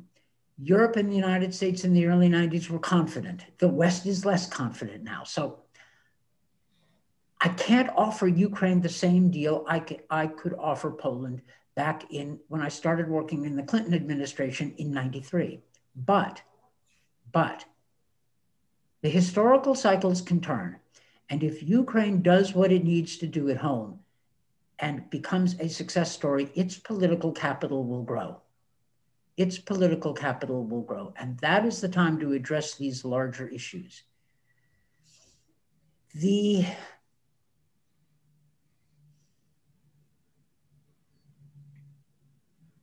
I recognize perfectly well that Ukrainians are frustrated because Biden has not had his first phone call with Zelensky. I totally get that. But Biden is not going to forget Ukraine. Blinken is not going to forget Ukraine. The issue is how the Americans can help Ukraine in the near term to defend itself against Russian external and internal aggression, and how much Ukraine can do to Europeanize itself, which is what Zelensky was elected to do. He was elected to break the iron ring of oligarchic control. And he needs to do that. And the signals have been mixed. A step forward, a step back. He hired reformers and put them in his government. He fired the same reformers. It's mixed, and we all know that. He needs to drive forward in the right direction. And then the United States needs to work with him. So there is much to do, but and final point, one of the challenges the Biden administration will have is how much effort to put into engaging in a diplomatic solution to achieve a settlement in the Donbass. And in that context, how many sticks to develop in terms of sanctions and other measures. So in addition to everything else, the Biden administration is going to have to think about the Donbass. Look, there's more to say, but I don't want to go on too long. And the Biden administration does, after the misery of the Trump administration, the Biden administration is going to do the right thing.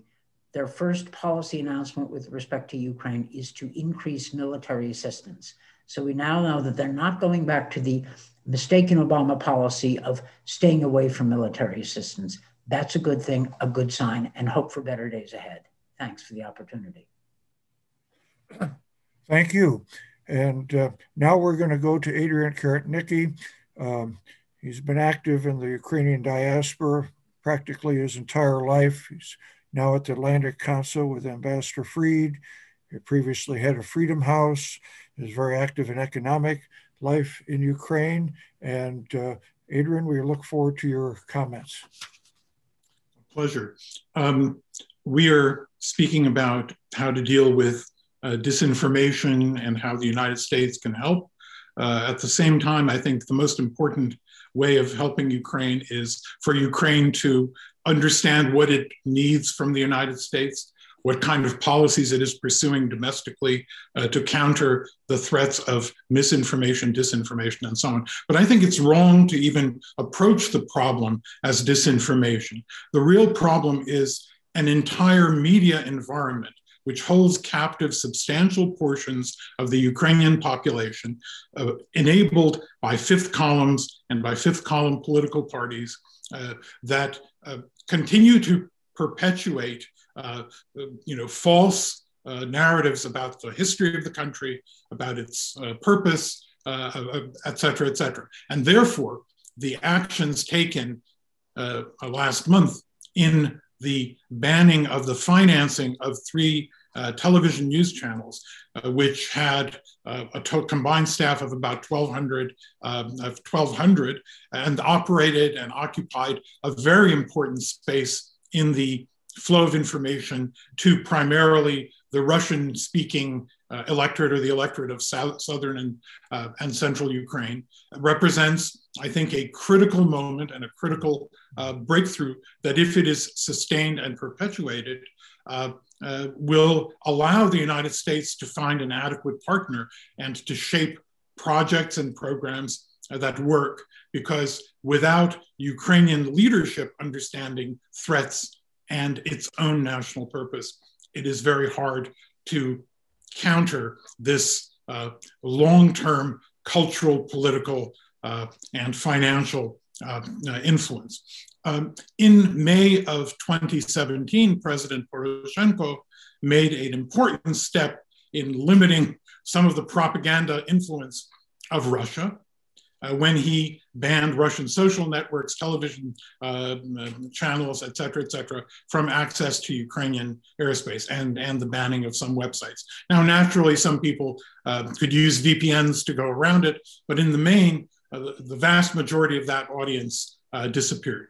At the same time, Russia began very concretely to accelerate its mechanisms for financing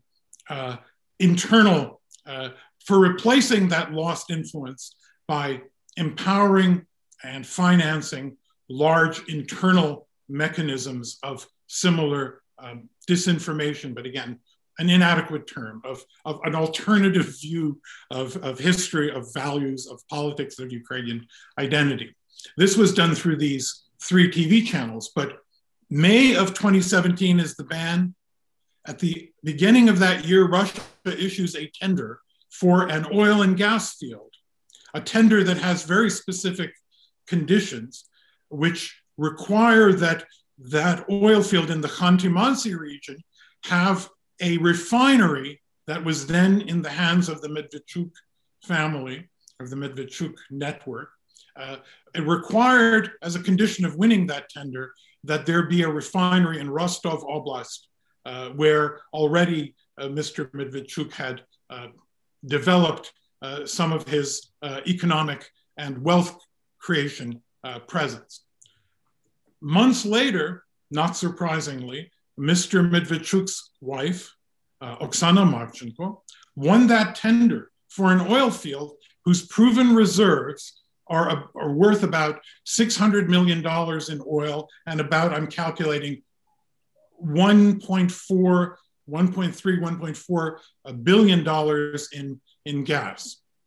Now, we don't know the pace at which these holdings are being extracted, but we do know that roughly the Russian government's take of extraction of energy is about 43% for oil. That's tariffs, the overheads, and so on. So you're talking about more than 50% of that is pure revenue that can be used for whatever purposes. This is a massive, massive creation of a resource that helps sustain. This is not the only one. There was propane gas business, a pipeline of 850 miles or so, all in the Medvedchuk universe, in the universe of Mr. Medvedchuk, his ally, Mr. Kozak, and Mr. Medvedchuk's wife. When you look at Mr. Medvedchuk's Ukraine holdings, he holds a law firm and a consulting company. but pretty much everything else is derived from a network of associations externally operating through offshore companies and through these large privileged businesses that the godfather of his daughter, President Putin, and has allowed him. In the pipeline, his business partner is is one of the billionaires in Belarus and one of Mr. Lukashenko's allies. So the pipeline that Mr. Medvedchuk holds. He is 50% co-owner, or his network is 50% co-owner with the Lukashenko interests. So this, I think, explains some of the scale of what Ukraine is confronting. This is only one of a set of channels that Russia has, which need to be examined in detail. And so I would say that in the battle against misinformation, we first have to understand the amounts of resources that Russia is pouring in. Secondly, these have to be detailed, and security cooperation and intelligence sharing should be an important part of the US relationship in combating this, but also understanding the scale of this effort to maintain influence over the hearts and minds of Ukrainians. Today, there was a poll that showed that only 50% of Ukrainians have a negative view of the Russian Federation. This is a serious problem. This is with part of the Donbass lost, with part of the with Crimea under Russian control, and those electorates not being polled in that sampling. It still shows a huge impact and influence from these years and years of propaganda, both first through Russian channels and then through their proxies. So to understand what we're coping with, these channels that were banned are not really banned. They're still operating on the internet. They're not on airspace. They're not operating over. You can watch them on Facebook should you wish. But in general, they've been banned from cable and from the open broadcast airwaves. But if you examine their propaganda, it is really striking at how primitive it is and how much it echoes the Russian tropes. It is really a surrogate internal broadcaster for Russian propaganda.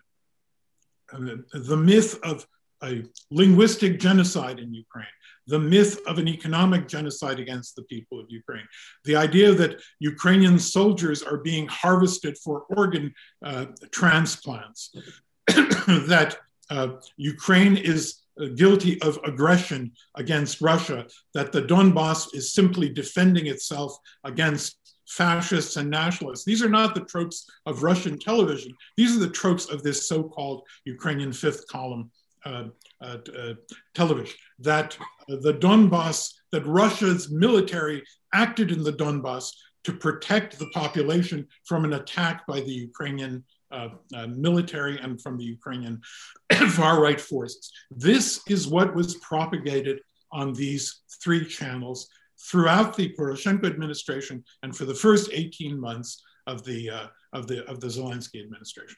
And clearly, now that there has been this step taken, which I would say, apart from the banning of Russian television, is the other most important step taken, there has been a little bit of a positive effect. Recent monitoring by Detector Media of Inter, I would say, Russia-leaning, Russia-friendly channel, has indicated that the content, that the pro-Russia content on that channel has diminished in its intensity. So I think that this greater scrutiny to what some of the channels that have been criticizing the Ukrainian government and undermining support for the war effort and the resistance to Russian aggression, the actions that were taken in a very limited sense, because we have to remember, this was not an attack on these TV stations. It was an attack on the financing mechanisms which trace their roots in Russia and in trade with the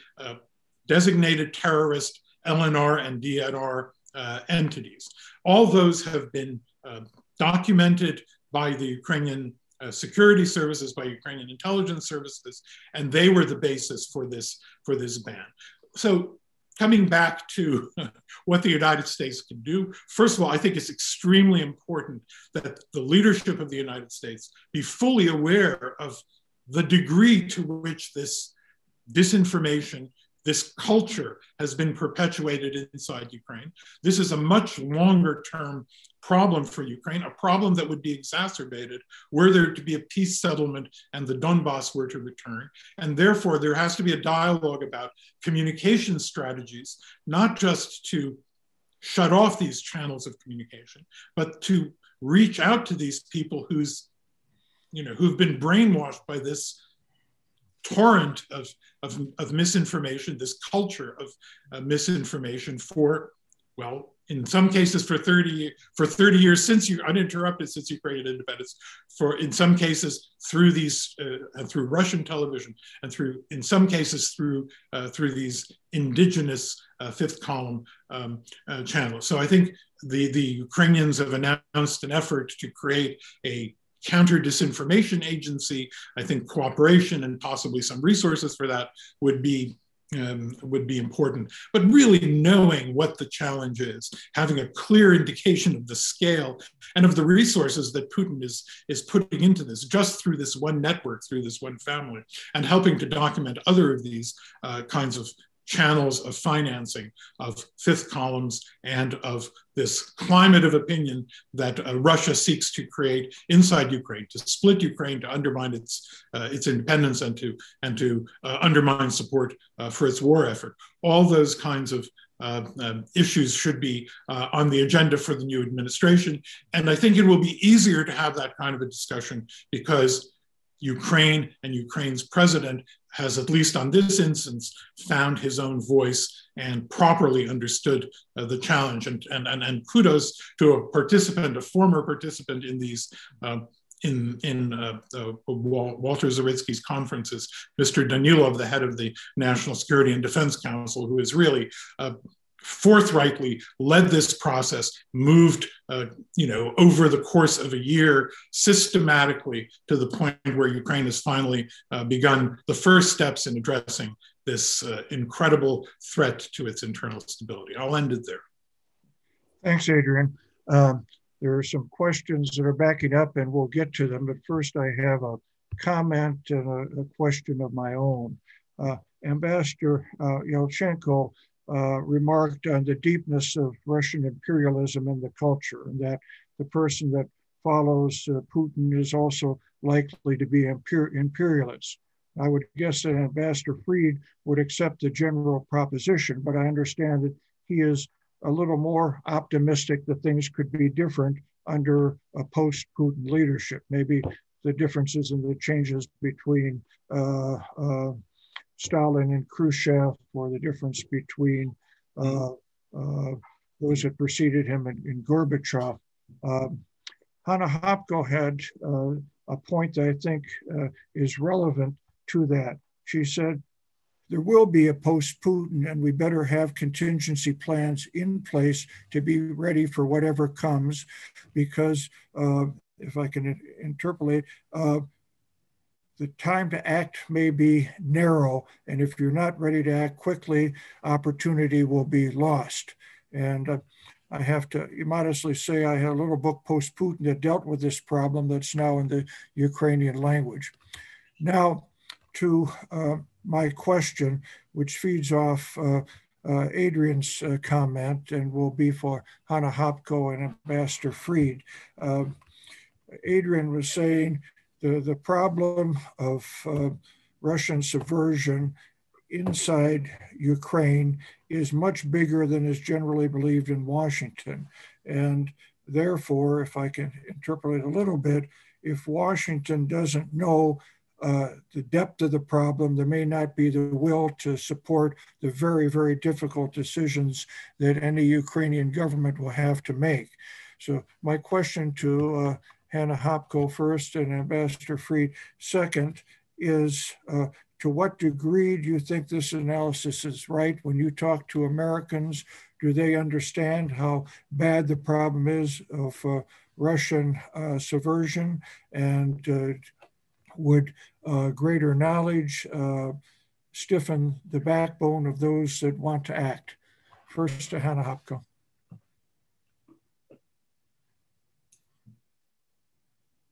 Thank you, Mr. Herman. I read your book, Post-Putin, and really appreciate your thoughts. So many thanks for very substantial work.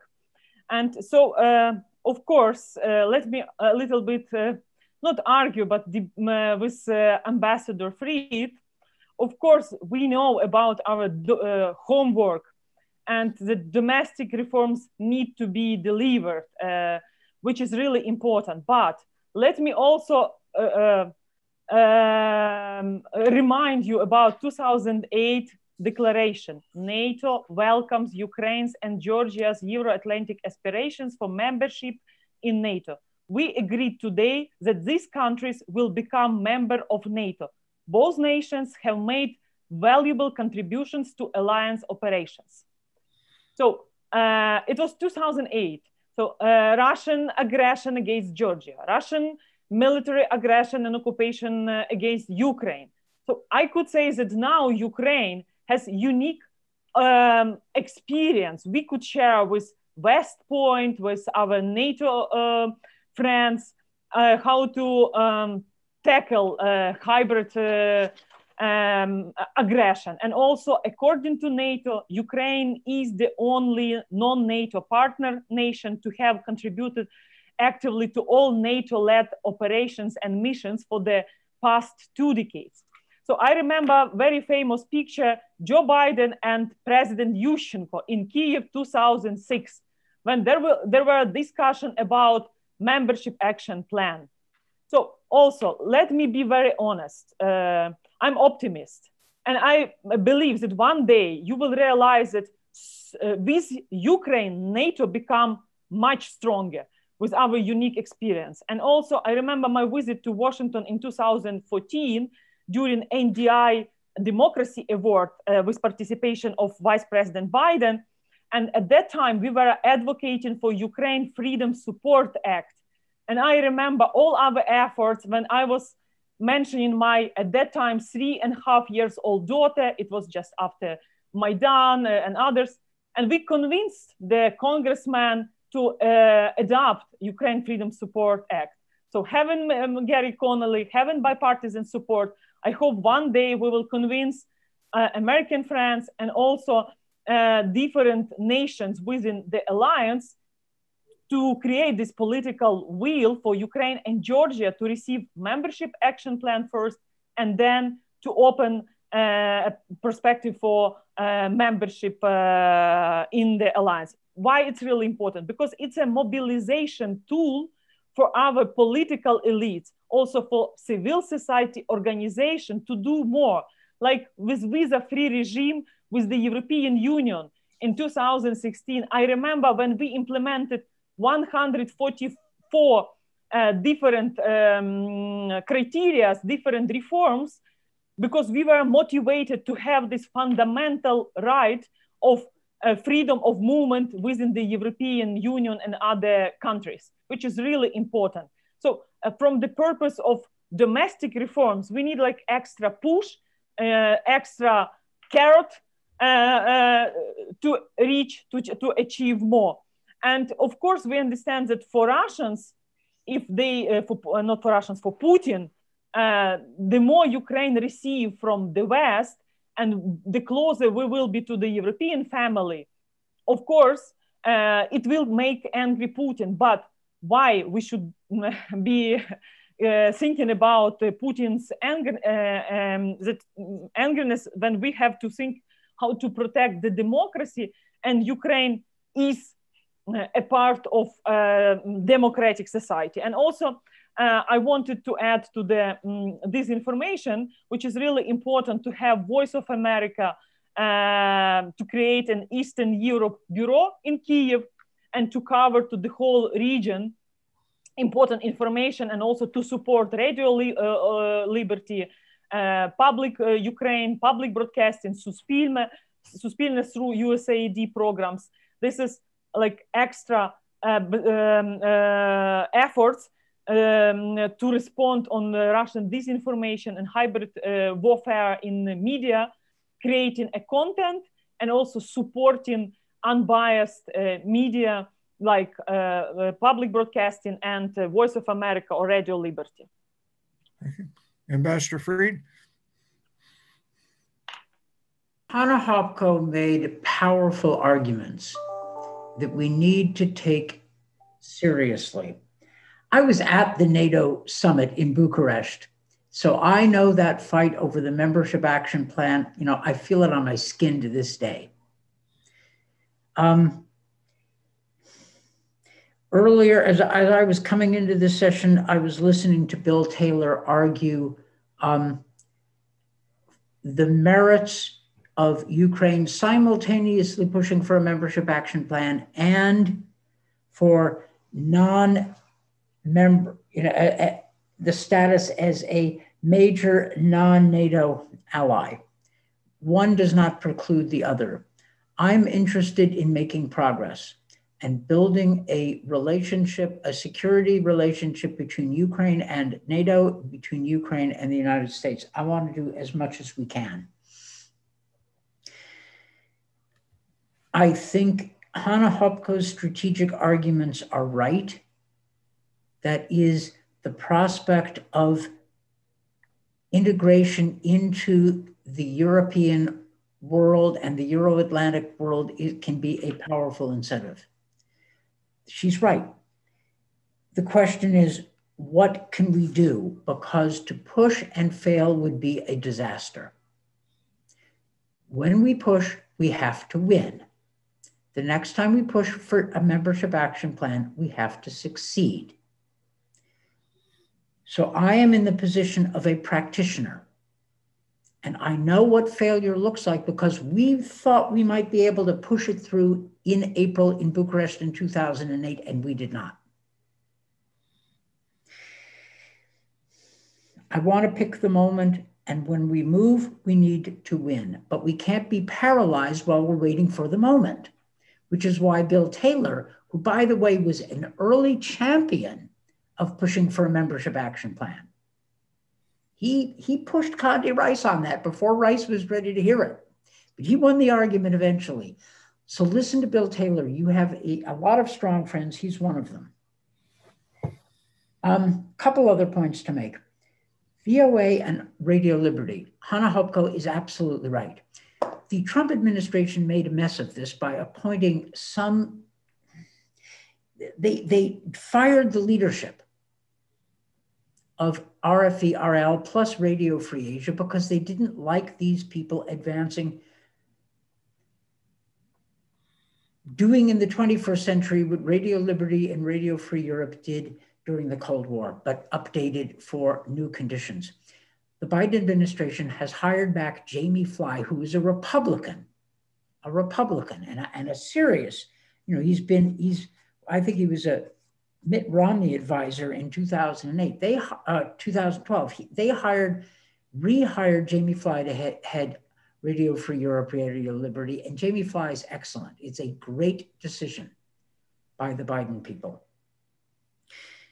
The part of our combined efforts, US, Ukrainian, European, to expose Russian disinformation, Radio Liberty can play a major role. Okay, they can do a lot. So this is actually good news. Do Americans understand the threat of disinformation? This was a question. A lot more than they used to, but it has also become a politicized issue because Trump denied it. A lot of the Republican Party, the parts of the Republican Party that are under his thumb must therefore also deny it because he controls them. Now, all of the Republicans who have been friends of Ukraine are still friends of Ukraine, right? Steve Biegun, who was deputy secretary, conducted he supported Belarus democracy as if President Trump believed in it, which he did not. But Steve Biegun did the honorable thing. There are a lot of people like that, but the issue has become politicized. There is a much greater understanding of the threat of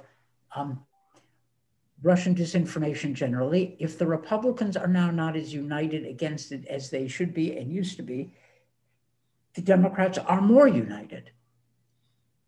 There are large sort of constituent elements of the Democratic Party political base, including the African-American community, which is now aware of Russian disinformation, Kremlin disinformation, aligned with extreme right-wing white nationalists in the United States. So, I never before spoke about Kremlin disinformation operations to civil rights groups. But when I did last year, they were focused. They totally got it. They didn't need me to convince them. They were already in the place of, what do we do to fight it? So there are new constituencies and new friends in this struggle. And I hope the Republican Party can find its way back to its better traditions and disenthrall itself from Trump. Finally, post-Putin Russian future and what the Ukrainian ambassador mentioned. You can divide Russia experts in the world into lots of categories, but I like dividing them into the following two categories. One, those people who think Russia will never be better than it is today, that they will always live down to their worst historical traditions. And I will acknowledge there is a tremendous amount of evidence for that proposition, maybe more evidence for that proposition. Although, by the way, it has been used by people who therefore, who take that as a given and therefore want to accommodate ourselves to Putin. Because Russia, we can't expect anything better from Russia, and we must be realistic and deal with Russia as it is, which means accepting Russia's authoritarianism as permanent and unchangeable. And as a corollary of that view, by the way, a certain group of these kinds of realists are eager to do deals with Moscow about Ukraine. They don't put it exactly that way, although sometimes they do, but that is what is meant. Now, not all pessimists about Russia are ready to give up on Russia's victims, but be careful as you go through the American foreign policy community, because there are a lot of people who are indifferent to Putin's aggression and believe that after Putin, it will be the same as Putin or worse. But there is a second group, a second school of thought to which I myself adhere, which is that Russia is capable of a better future. Now, I admit the pessimists have a lot of evidence and maybe more. However, discontinuity in Russian history has been the rule ever since Brezhnev. Brezhnev, when I was in the Soviet Union in the early 1980s, the story was that after Brezhnev, it would be worse. And therefore, we must accommodate ourselves to Brezhnev. After Brezhnev, it turned out to be Gorbachev. After Gorbachev, it turned out to be Yeltsin. After Yeltsin, it was Putin. Discontinuities. It may, in Russian imperial history, 19th century, the pattern seemed to be that Russian backwardness at home and aggression abroad went together, but when checked, you often had a period of reform. Alexander I, Alexander I, more progressive, Nicholas I, reactionary, gets into confrontation with the West over Crimea, and he does poorly, and his successor is a reformer. I'm being crude and generalizing, and I understand that, but we should not rule out the possibility of a better Russian leadership emerging after Putin, particularly if we resist Putin now. And if people like Hanna Hopko are steering Ukraine policy, imagine the impact on Russians if Ukraine succeeds. it will be fatal to Putinism. Fatal to Putinism. Good for Russia and fatal to Putinism. So that's my thought. I admit I am on the optimistic side. I further admit that there is a massive amount of evidence to counter it. But the formative experience in my professional life is contending with people who thought that the Iron Curtain was eternal, that the Baltics would never be independent, that Ukrainian independence was irresponsible and ridiculous. And here we are.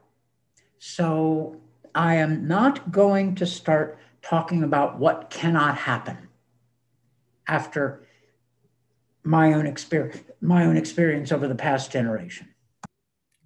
Herman, can I Walter, that we got 4 minutes, and I'm going to give summarize the many questions that came in, and maybe if each of the three of you take a little bite, but try to hold it to a minute and a half each.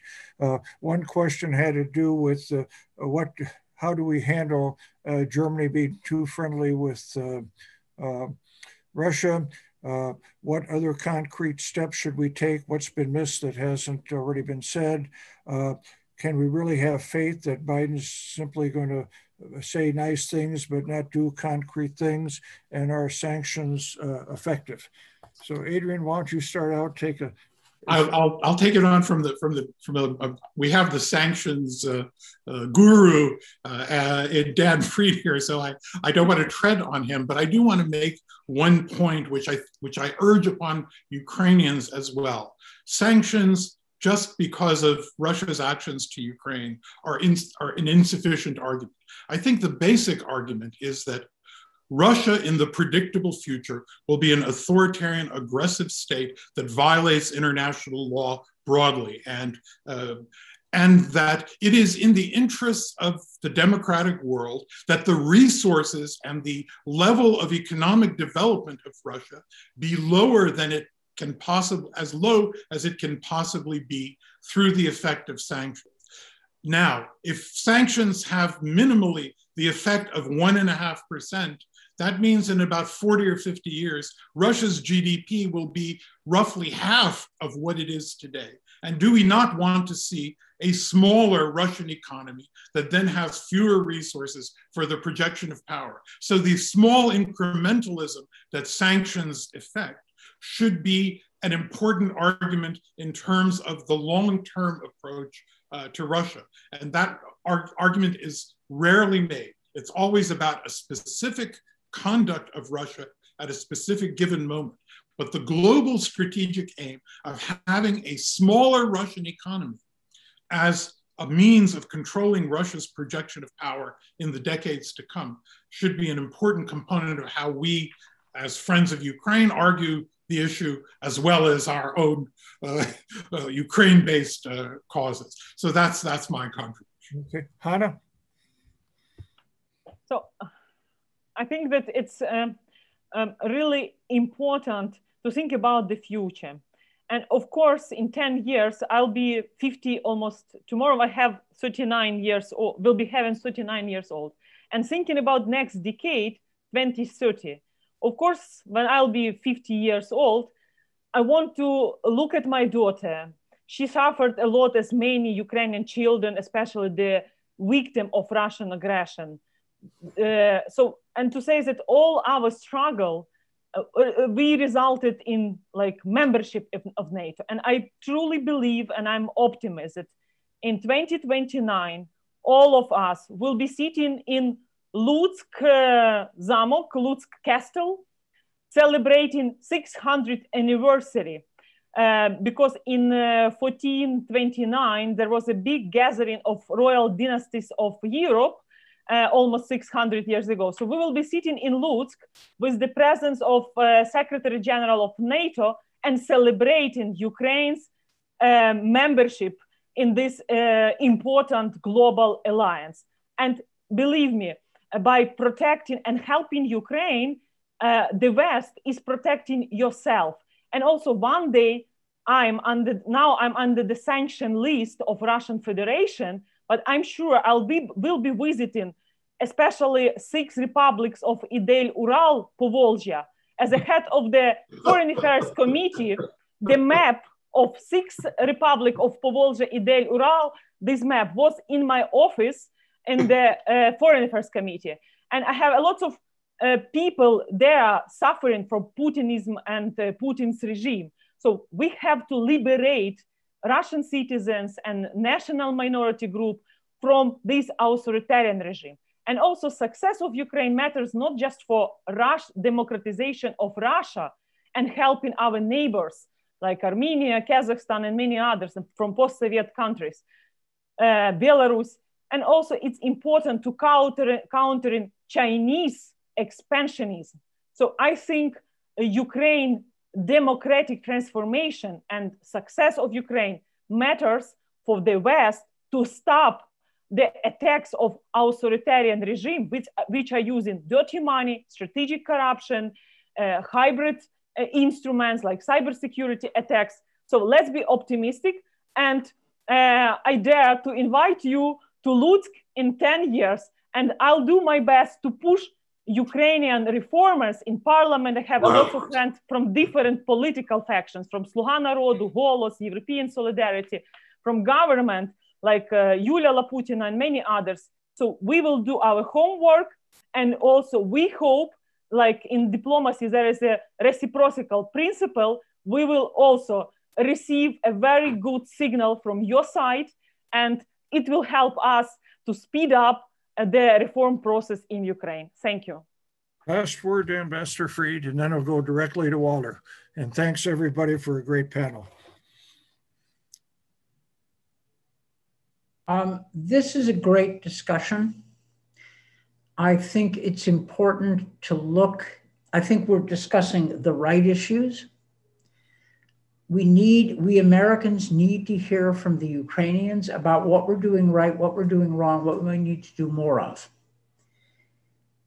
I think that after the last 4 years, American policy toward Ukraine is going to be far more consistent, far more supportive, and it will not be a return to the Obama administration. It will be a return to the best sides of the Obama administration without some of the disheartening debates that happened internally, the results of which we see. I think much will depend on Ukraine and what people can do there, but they will not do it alone. Secondly, I think the Europeans, I think Lavrov's trashing of Borrell has made it, has encouraged the Europeans to think in tougher ways about the Russians, not completely. And I know there's Nord Stream 2, which is worthy of a full discussion, but the center of gravity is changing. And the American administration needs to use that opportunity to nail down common approaches. And I think we can do it. Thank you. Herman? Herman. Just thank everybody for their participation. And I know we're running tight, so I won't talk longer. It goes to you, Walter. Thank you very much, Herman. And I just wanted to complete this by saying, Herman, I'm going to invite this entire panel in 2029 to Lutsk for security dialogue, 19 or 20. This way. Thank you very much for your idea, Anya. I think it will be much more guaranteed than the Budapest memorandum. So better to be in the NATO than to receive extra Budapest memorandum. Right. Yes, thank you. Thank you very much for this panel. It was a wonderful panel. I would have let it go on for another hour because it really was, and the questions were also interesting. But we now, having thanked the panel, we now move on to the next issue, as important, and that is how might the Biden administration or the new administration react and help with the question of external aggression against Ukraine. And to take the lead on that, I it could have been Melinda or Ambassador Herbst. I'm not sure who. Melinda, are you or is Ambassador Herbst? No, I'll be moderating, Walter. Okay, and thank you. And Melinda, you will be in as lead discussing, yes? Yeah. Very good, thank you, man. All right. All right. Walter, thank you for organizing this event, and thank you for inviting the Eurasia Center tag team to participate. We have, Moscow has been waging a military campaign against Ukraine since February of 2014, although it's obviously engaging in influence operations since Ukraine became independent. Mm-hmm. And the great danger that Moscow's current war on Ukraine presents to Ukraine and to the West is something we want to highlight on this panel. So I will not speak myself. I will serve as a moderator, asking some questions.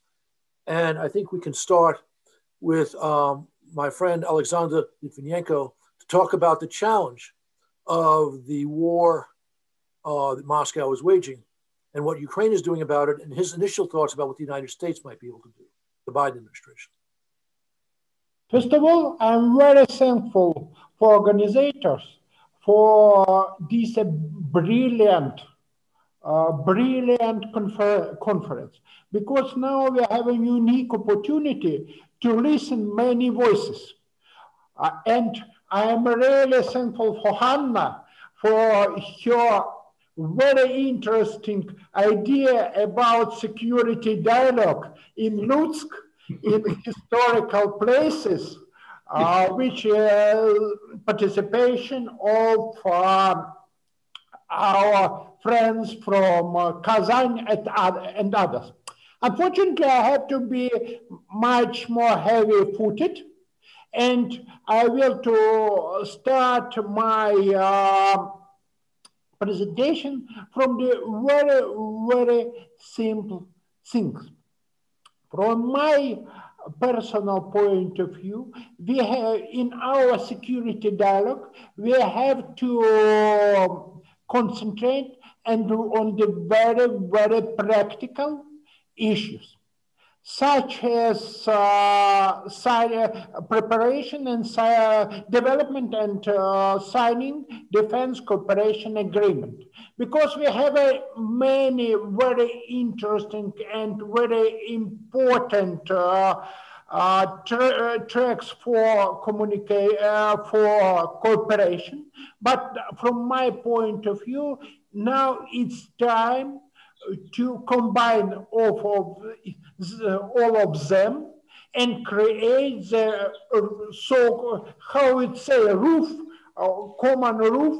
common umbrella for all these ways and formalize it. It's a first thing.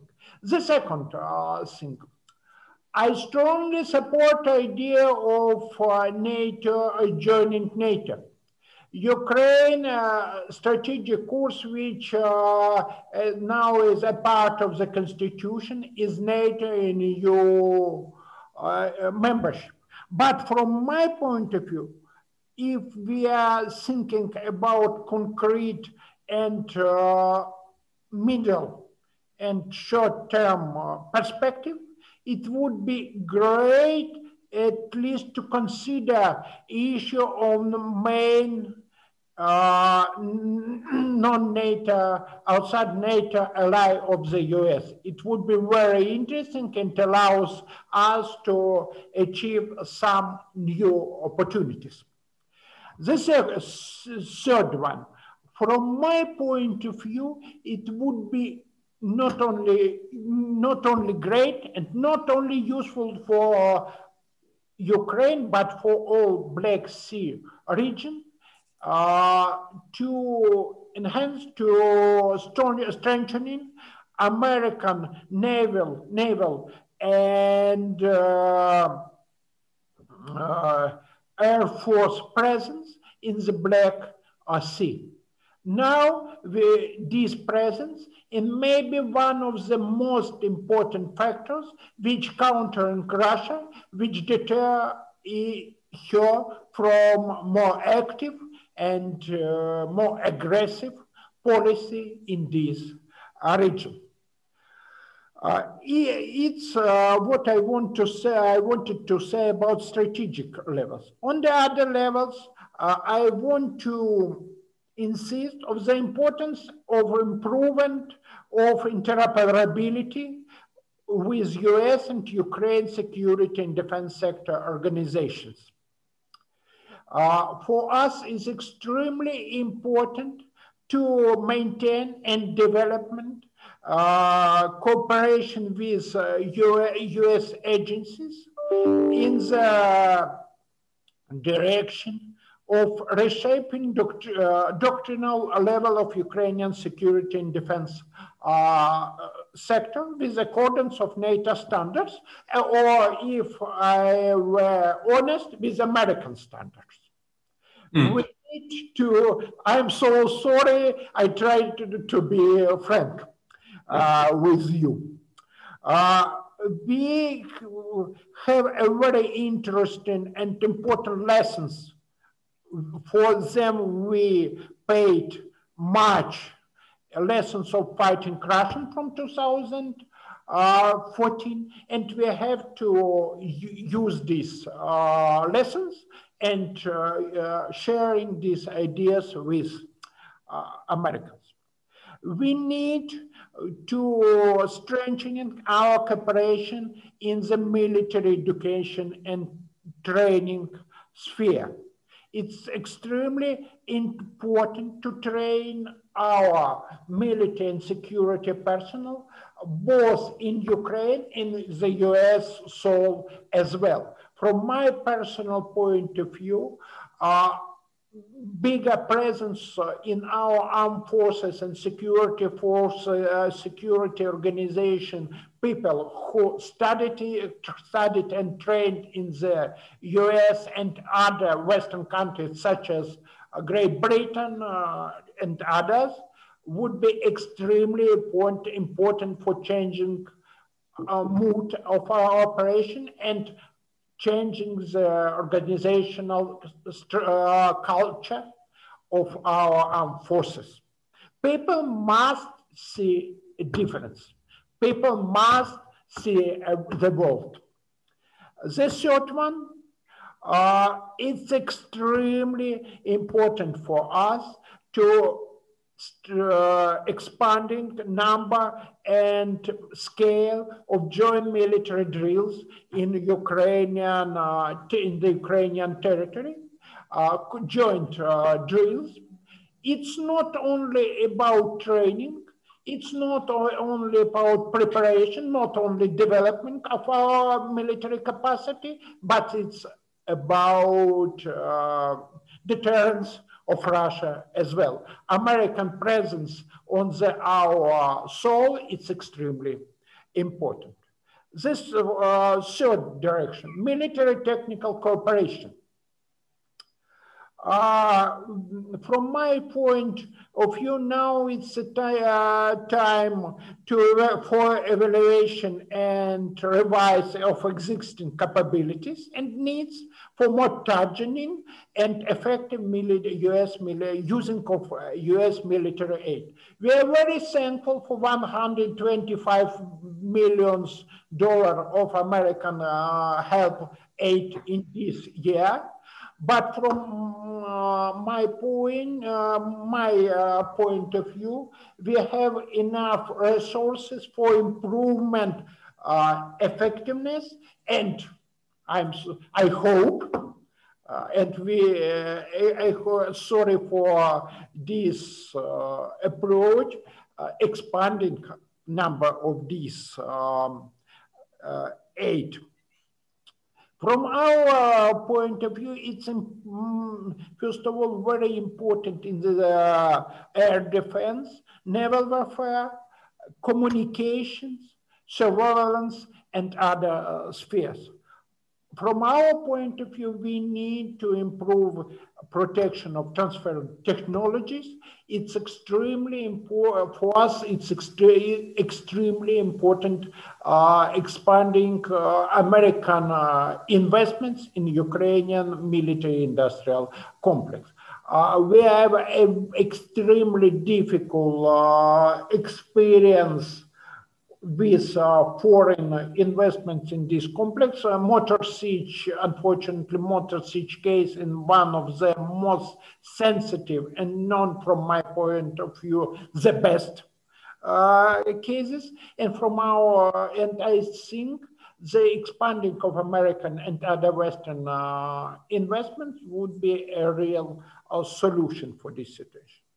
For us, important improvement of Ukrainian participation in the US foreign military sales program. Very interesting and very promising direction in joint financing of defense procurement in Ukraine. Ukrainians funds plus US government programs like FMF, Section 333 authority to build capacity, etc. Issue of improving of C2 system in Ukraine and other structures of Ukrainian armed forces and security forces. And five direction which I want to insist, it's an issue of exchanging of information, including on defense and security issues, including sensitive information and information such as maritime and air surveillance with near real-time data. We need to improve our opportunities for protecting information. But from other point of view, it's very important to expand the number and amount of these exchangement. This exchangement, this sharing is one of the best opportunities for improvement of trust in security sphere. And I hope we have enough opportunities for deepening this trust. Thank you again so much for your attention. Now, Alexander, thank you for that comprehensive presentation. I now like to turn it over to my other friend, Lieutenant General Ben Hodges, to offer perspective from the U.S. side. Ambassador, thank you. And Walter, thank you for the privilege to be a part of this. I love your events. I always feel like it's right on the edge of just coming apart. I mean, it keeps me on the edge of my seat. And so I'm grateful to be included in this. It's interesting, it's exciting, and there's people that are passionate about this, about Ukraine and about the relationship between the United States and Ukraine. And so thank you. Let me say first to my friends from Ukraine, 12 Ukrainian soldiers have been killed this year in just the last 2 months. 12, and this is under a ceasefire. And so that's 12 families, 12 mothers, 12 soldiers that have comrades. It's terrible. During a so-called ceasefire. I read the OSCE Special Monitoring Mission report every day to see what they say. And every day they talk about 100 to 150 ceasefire violations in the Luhansk and Donetsk Oblast. Every day. It's incredible. And it's clear, I'm sure many of you saw the report just a couple of days ago, that the Special Monitoring Mission was stopped by the so-called separatists, that they were not allowed to do their mission. They were held up for several hours. It's clear that these knuckleheads feel zero pressure to fly, to allow the very brave women and men of the OSCE Special Monitoring Mission to do their job. Zero pressure. That means they get zero pressure from the Kremlin. And maybe even worse, I mean, that's to be expected. What's worse, they get zero pressure from Germany and France. Berlin and Paris have been a colossal failure. at holding the Kremlin accountable for what's going on in Ukraine. They are two of the key nations for the Minsk process, and yet I don't feel not one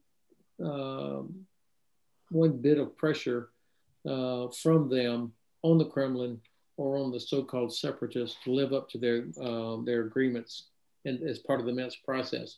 I'm not against Minsk. We need a diplomatic framework, but so far what has happened has been completely unsatisfactory and unsatisfying.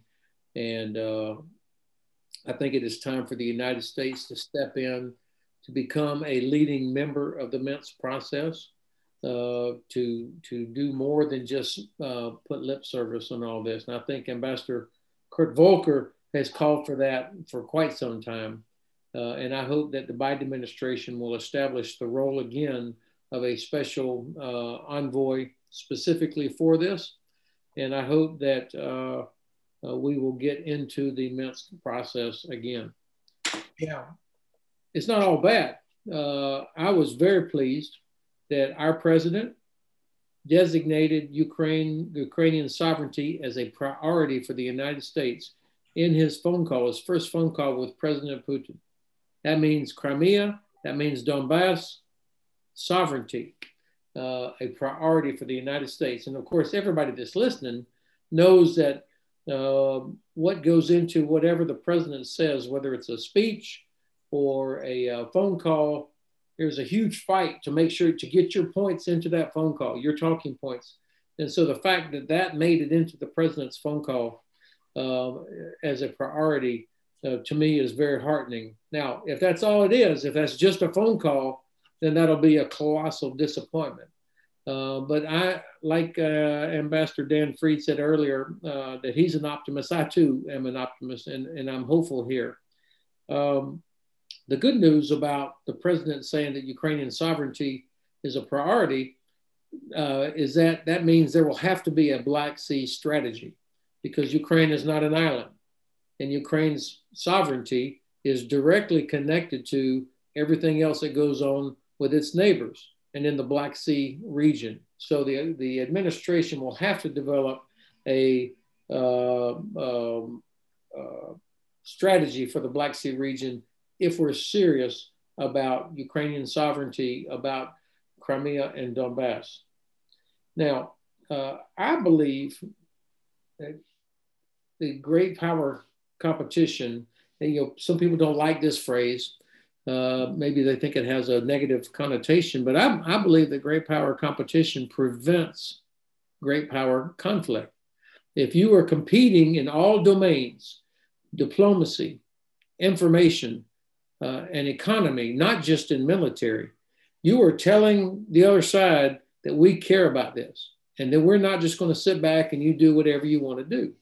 And I think that the United States, even though we have a long line of excellent ambassadors who have served in Kyiv, we haven't always demonstrated as a government, and I include the Congress in this, that the Black Sea region was of strategic importance to us.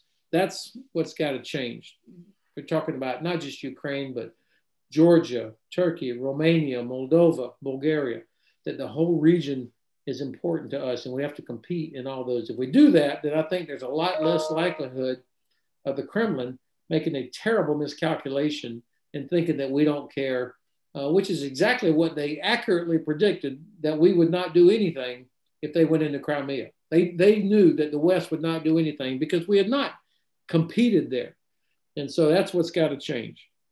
Now, when I talk about competition, I see the Black Sea as the cauldron of competition. This is the place.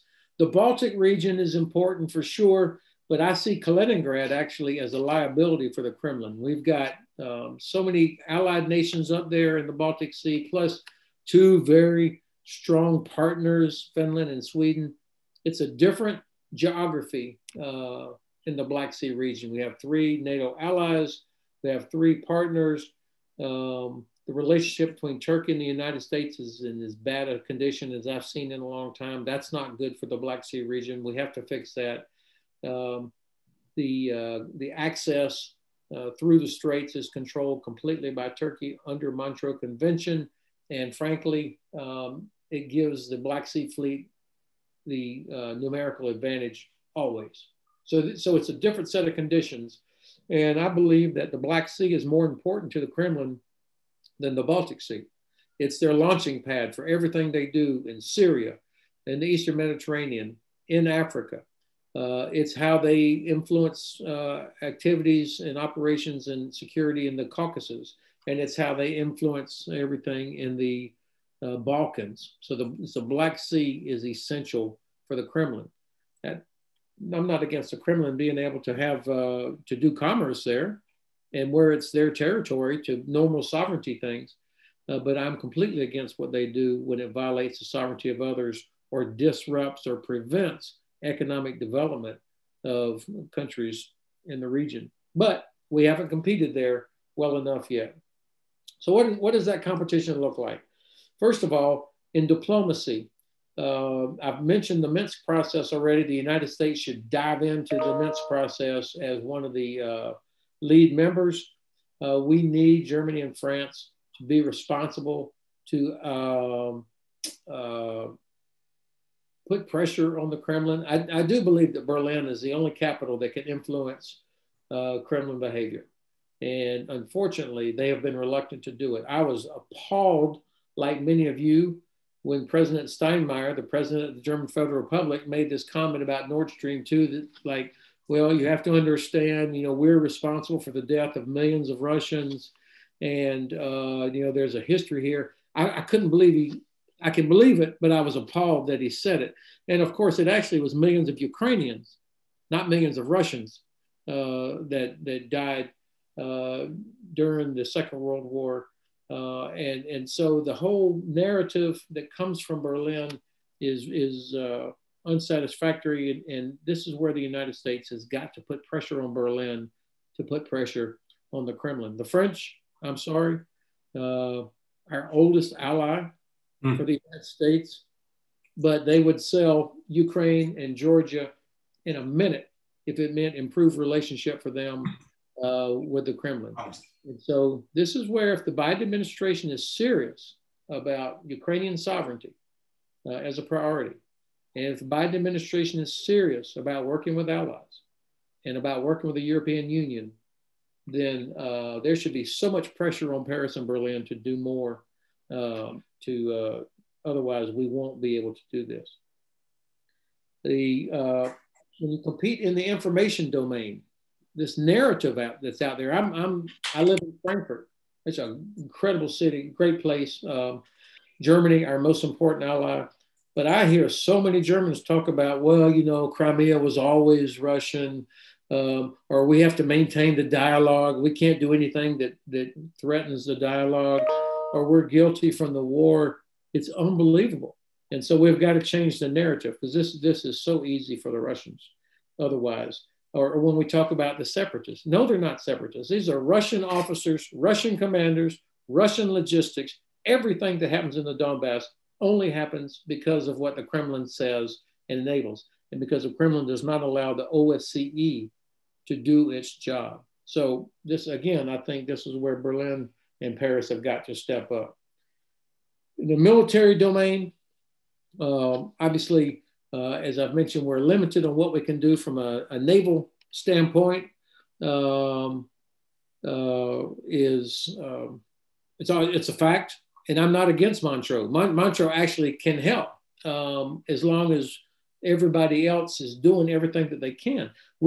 Montreux is not the problem. We don't use up 50% of the available days that we, the West and NATO, could be using in the Black Sea. The fact that we don't have more US Navy, Royal Navy, German Navy, Italian Navy, and others in the Black Sea is because there's not enough resources to do everything, and the Black Sea is not a high enough priority. That's simple. That's all there is to it. And so we have to change the priority of the Black Sea region, and then our great Navy will respond, and they'll start putting ships in there and doing more exercises. I am proud that the United States has continued to provide military equipment and aid to Ukrainian armed forces. The and the fact that it's going to increase. And I know Ambassador Herbst and Melinda Herring have been leading the charge on trying to get even more in there. This is important. Occasionally you'll hear somebody on Capitol Hill or maybe in the Pentagon say, well, I'm not sure that Ukrainian Ministry of Defense can absorb more. That's completely false. They absolutely can absorb more. But Ukraine has a responsibility also. Ukraine must comply with American law about transparency and demonstrating where everything goes. So this is not just about ships, lend-lease, just turning over stuff. This is about Ukraine fulfilling its responsibility as well. I do think that things like counter-fire radar are extremely helpful, both in terms of early warning as well as being able to pinpoint location from where rockets and artillery are coming from. I think that anti-ship missiles, truck-mounted or ground-mounted systems that can force Black Sea Fleet to stay away from Ukrainian territorial waters is something that I would prioritize. I think that continuing to improve the military medical health care from the point of injury, how Ukrainian soldiers who are injured or wounded, all the way back to the hospitals, do you have the right evacuation processes and capabilities? I know that the women and men healthcare professionals know how to do it, but do they have the facilities and resources they need? I think this is something that deserves financial support. And then secure communications. We have seen what the Russians are capable of doing with their drones. They can intercept, they can jam, and they can target. When somebody's talking on a phone or on a radio that's not secure, they are going to get killed. And so secure communications are an important capability. Let me close with this. Economic competition. Ukraine has got to make itself more attractive to Western business. Because what will happen when German business starts investing lots of money in Ukraine, when the Dutch start investing lots of money in Ukraine, when the French put investment there, and when the United States puts investment there, then the parliament or the Congress or the government, they start paying attention to what's going on because you got lots of money invested there.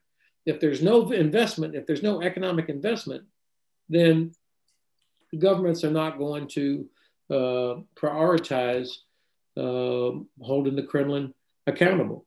I think that the port of Crimea, ever since President Poroshenko said all of the ports are closed, all the different ports around Crimea, they're all closed. He did that after Russia's illegal annexation. Well, to me then, that means that every vessel that sails out of Yalta or Sevastopol or any other port in Crimea is illegal. It's contraband. So no European port should allow any vessel to come there. No maritime insurance company should insure any vessel that sails out of a Crimean port. This may seem like a small, tedious kind of thing, but it's an example of how you can put pressure on the Kremlin if we don't recognize that those ports are lawful ports. If you accept a vessel that sails from Yalta or Sevastopol and it comes to your port, you have de facto legitimized Russia's claim to Crimea. So this is the kind of comprehensive approach we've got to take to compete in every single domain. Walter, thanks again for the privilege to be a part of this. No, thank you very much for that comprehensive rundown of the security situation. I'm going to take this in a slightly different direction right now. Alexander spoke about the need for dealing with corruption.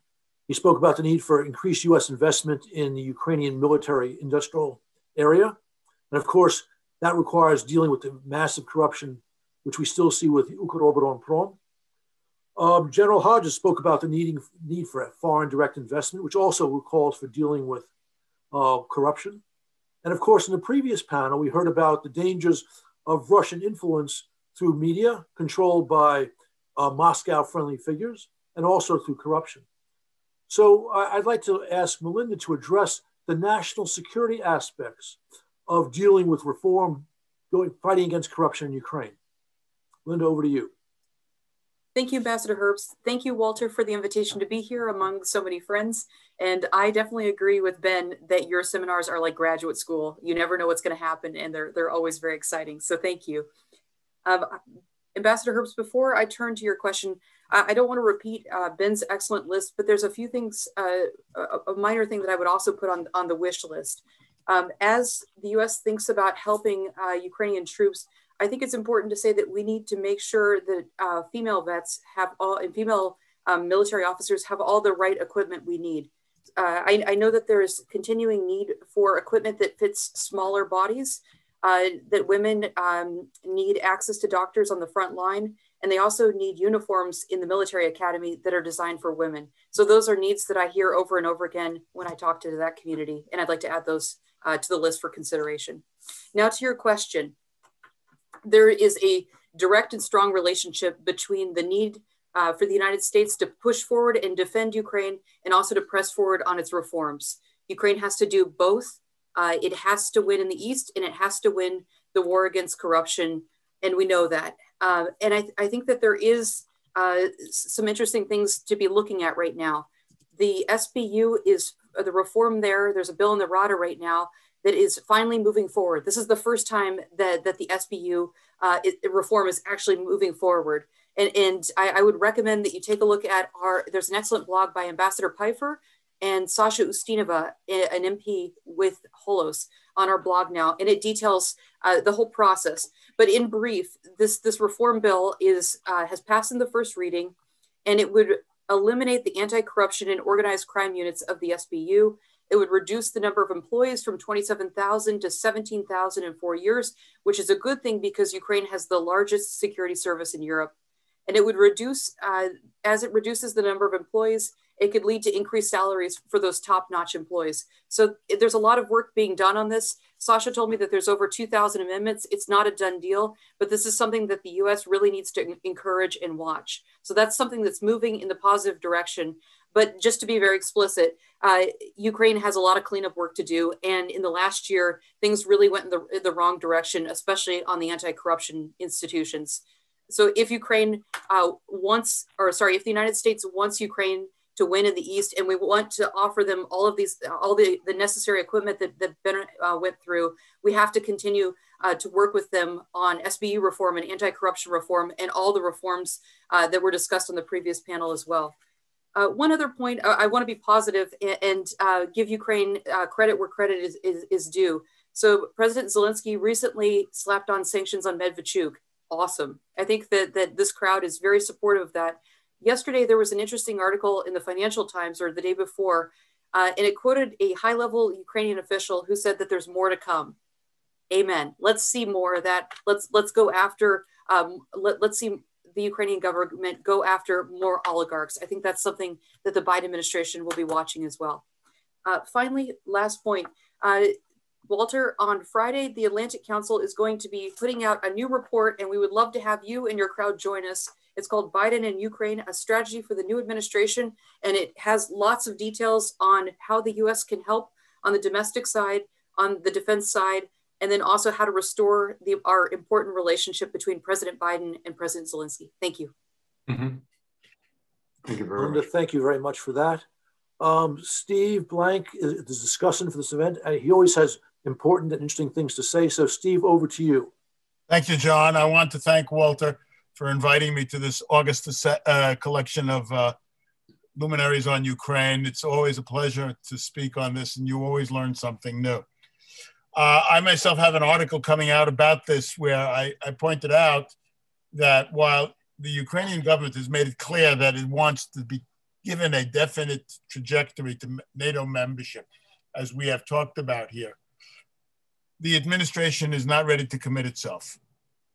That's very clear. If you compare the readout between Secretary Blinken and Minister Kuleva's statements, it's very clear. Now, General Hodges has talked about the Black Sea, which is a subject close to our heart, which we've discussed many times together. I see NATO as beginning to have a Black Sea strategy. There are more ships going in. There are more challenges from the Russians to those ships, as you can read about in the papers. There is also the provision by the United States now of $125 million and Mark 6 patrol boats to Ukraine. This needs to be intensified and stepped up because the Black Sea strategy, which we have talked about, needs to go into areas that are not just simply military. That is, challenging the Russian hegemony in the Black Sea, refusing to recognize Crimea, and giving Ukraine military assistance. It also means pushing Ukraine, as Alexander has talked about, to develop energy capabilities, which it has, that could then, that's Vladimir Putin calling me up,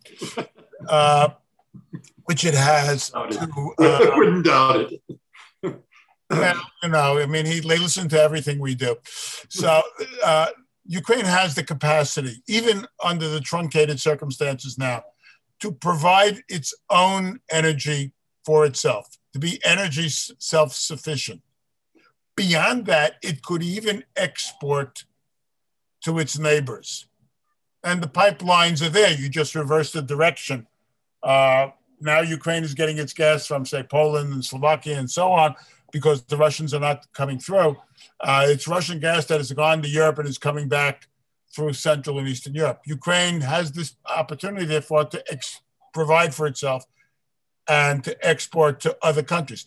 Because the Black Sea is critical to Russia as well, not just simply as a military thoroughfare and as a point of departure for its power projection in Mediterranean and Middle East. It is vital as an oil thoroughfare. Turkstream, and I just published on this, Turkstream is a program that is intended to dominate, subvert Balkan governments and tie Turkey closer to Russia. The extent that we can provide a viable economic alternative through Ukraine. And that's not even talking about the gas and oil that the Russians stole 7 years ago when they conquered Crimea. Then we have attenuated and weakened Russia's ability to dominate the Black Sea and the littoral states. This is particularly true, by the way, about Bulgaria, which has always been an outlier. It has refused really to do anything substantive to threaten Russian interests. And as many analysts have pointed out, its energy industry is dominated by Russia. And this brings me to the point about corruption. It is essential, if Ukraine is going to get into NATO and is going to continue to command bipartisan support, which Dan Fried talked about in the earlier panel, in the US Congress, and support in the Biden administration, and hopefully in the administration that comes in 2025, it must uproot the corruption. There is no other alternative. The corruption not only undermines democratic governance within Ukraine, it of course renders Ukraine vulnerable to multiple forms of Russian penetration and subversion. And this has to be challenged. The energy area is one of the areas where it is most felt. I've talked, and normally this has been at when we had the conference without having to do Zoom, to businessmen who Walter would bring over who want to invest in Ukraine. The desire is there. The personnel in Ukraine are there. You have educated, high-tech capabilities that are terrific. But what you have is a government that continues to obstruct reform in many ways and only intermittently takes on the major malefactors like Medvedchuk and Kolomievsky and so on. This has to be changed. And it's going to change, I think, with this administration. The Biden administration knows Ukraine. The key players, starting with the president himself, know Ukraine intimately. They know the problems that Alexander and General Hodges have talked about today, as well as the issues that have come up in the previous panels and will come up subsequently. They have been on the ground with Ukraine and they know this. They are fully engaged with Ukraine. That is why President Biden spoke to Putin about it.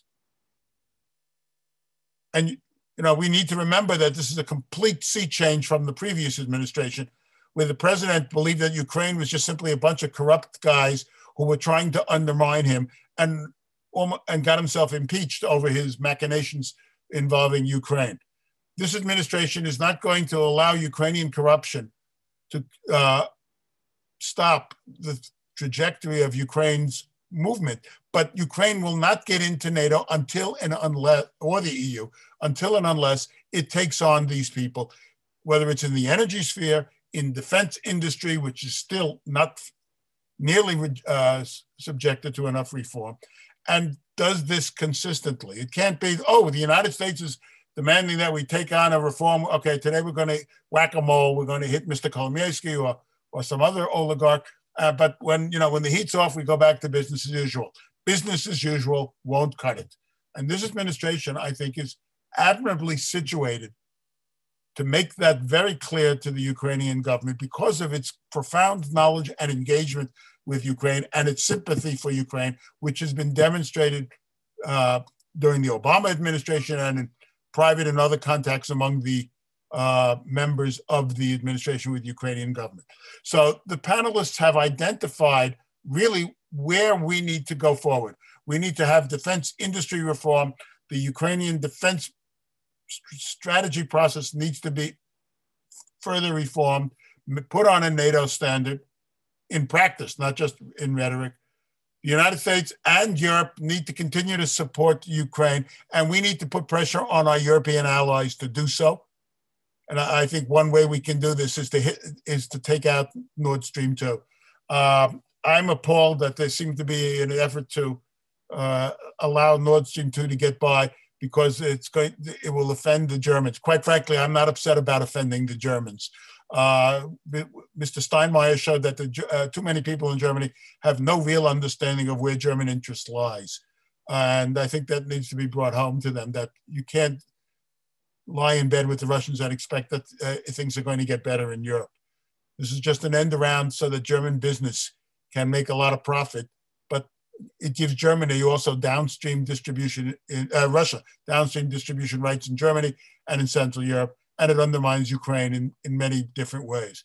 So to conclude my remarks, we have just heard very distinguished and knowledgeable speakers tell us what the agenda needs to be of reform in energy, defense industry, defense planning, US aid to Ukraine, Ukrainian political reform, pressure on Europe to support Ukraine, and US diplomatic involvement in a big way in current efforts to find peace in Ukraine. I don't think Minsk is going to be salvageable. I think we need something beyond Minsk, but it's not going to happen until this administration weighs in. And I think that's what needs to come next. Thank you. Steve, thank you. All right, we've got about 20 minutes left. I have questions of my own, but I'm happy to go with audience questions. You could put them in the chat, or for that matter, in the Q&A. We have a question from Mark Timnicki to all the panelists regarding the Normandy format. How might the Americans join the format as an official member? If this is not possible, how might the U.S. pursue diplomacy, continued role as an advisor to Ukraine? But I would say continued role as influencing the negotiations, which I think the United States did, both when Toria Nuland was Assistant Secretary in the late Obama administration and when Kurt Volker was the Special Envoy. So let's start with Alexander to answer this question.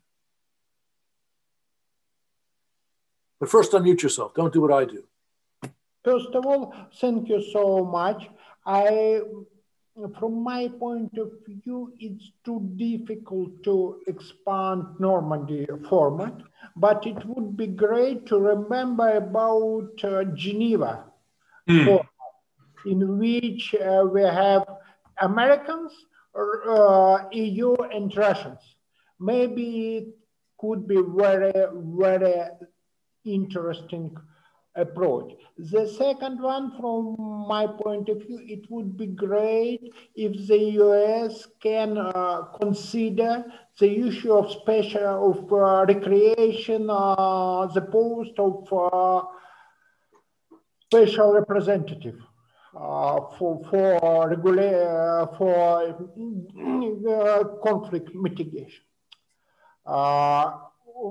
but from my point of view, the most important to expand American presence and American participation in all formats which it's possible for countering Russia and to find out solution between Russia and Ukraine about restoring territorial integrity of Ukraine, about mitigation threats, and about creation a new form of coexistence. And I want to say a few words about corruption. I do in Ukraine. I do agree that it's fighting corruption. It's an extremely important issue. Even more, from my point of view, it would be great to set not only about fighting combat corruption, but about expanding of institutional capacity of Ukrainian state and public institution. It's, from my point of view, it's a vital issue for the Ukrainian future. Thank you.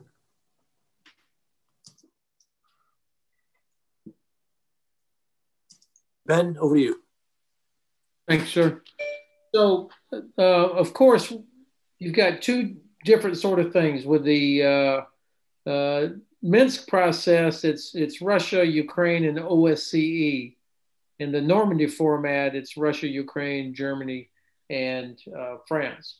So both of these tracks would require agreement by everybody else that's there. That's going to be difficult. I agree with Alexander that it'll be very difficult. We can't just show up no matter who we sent.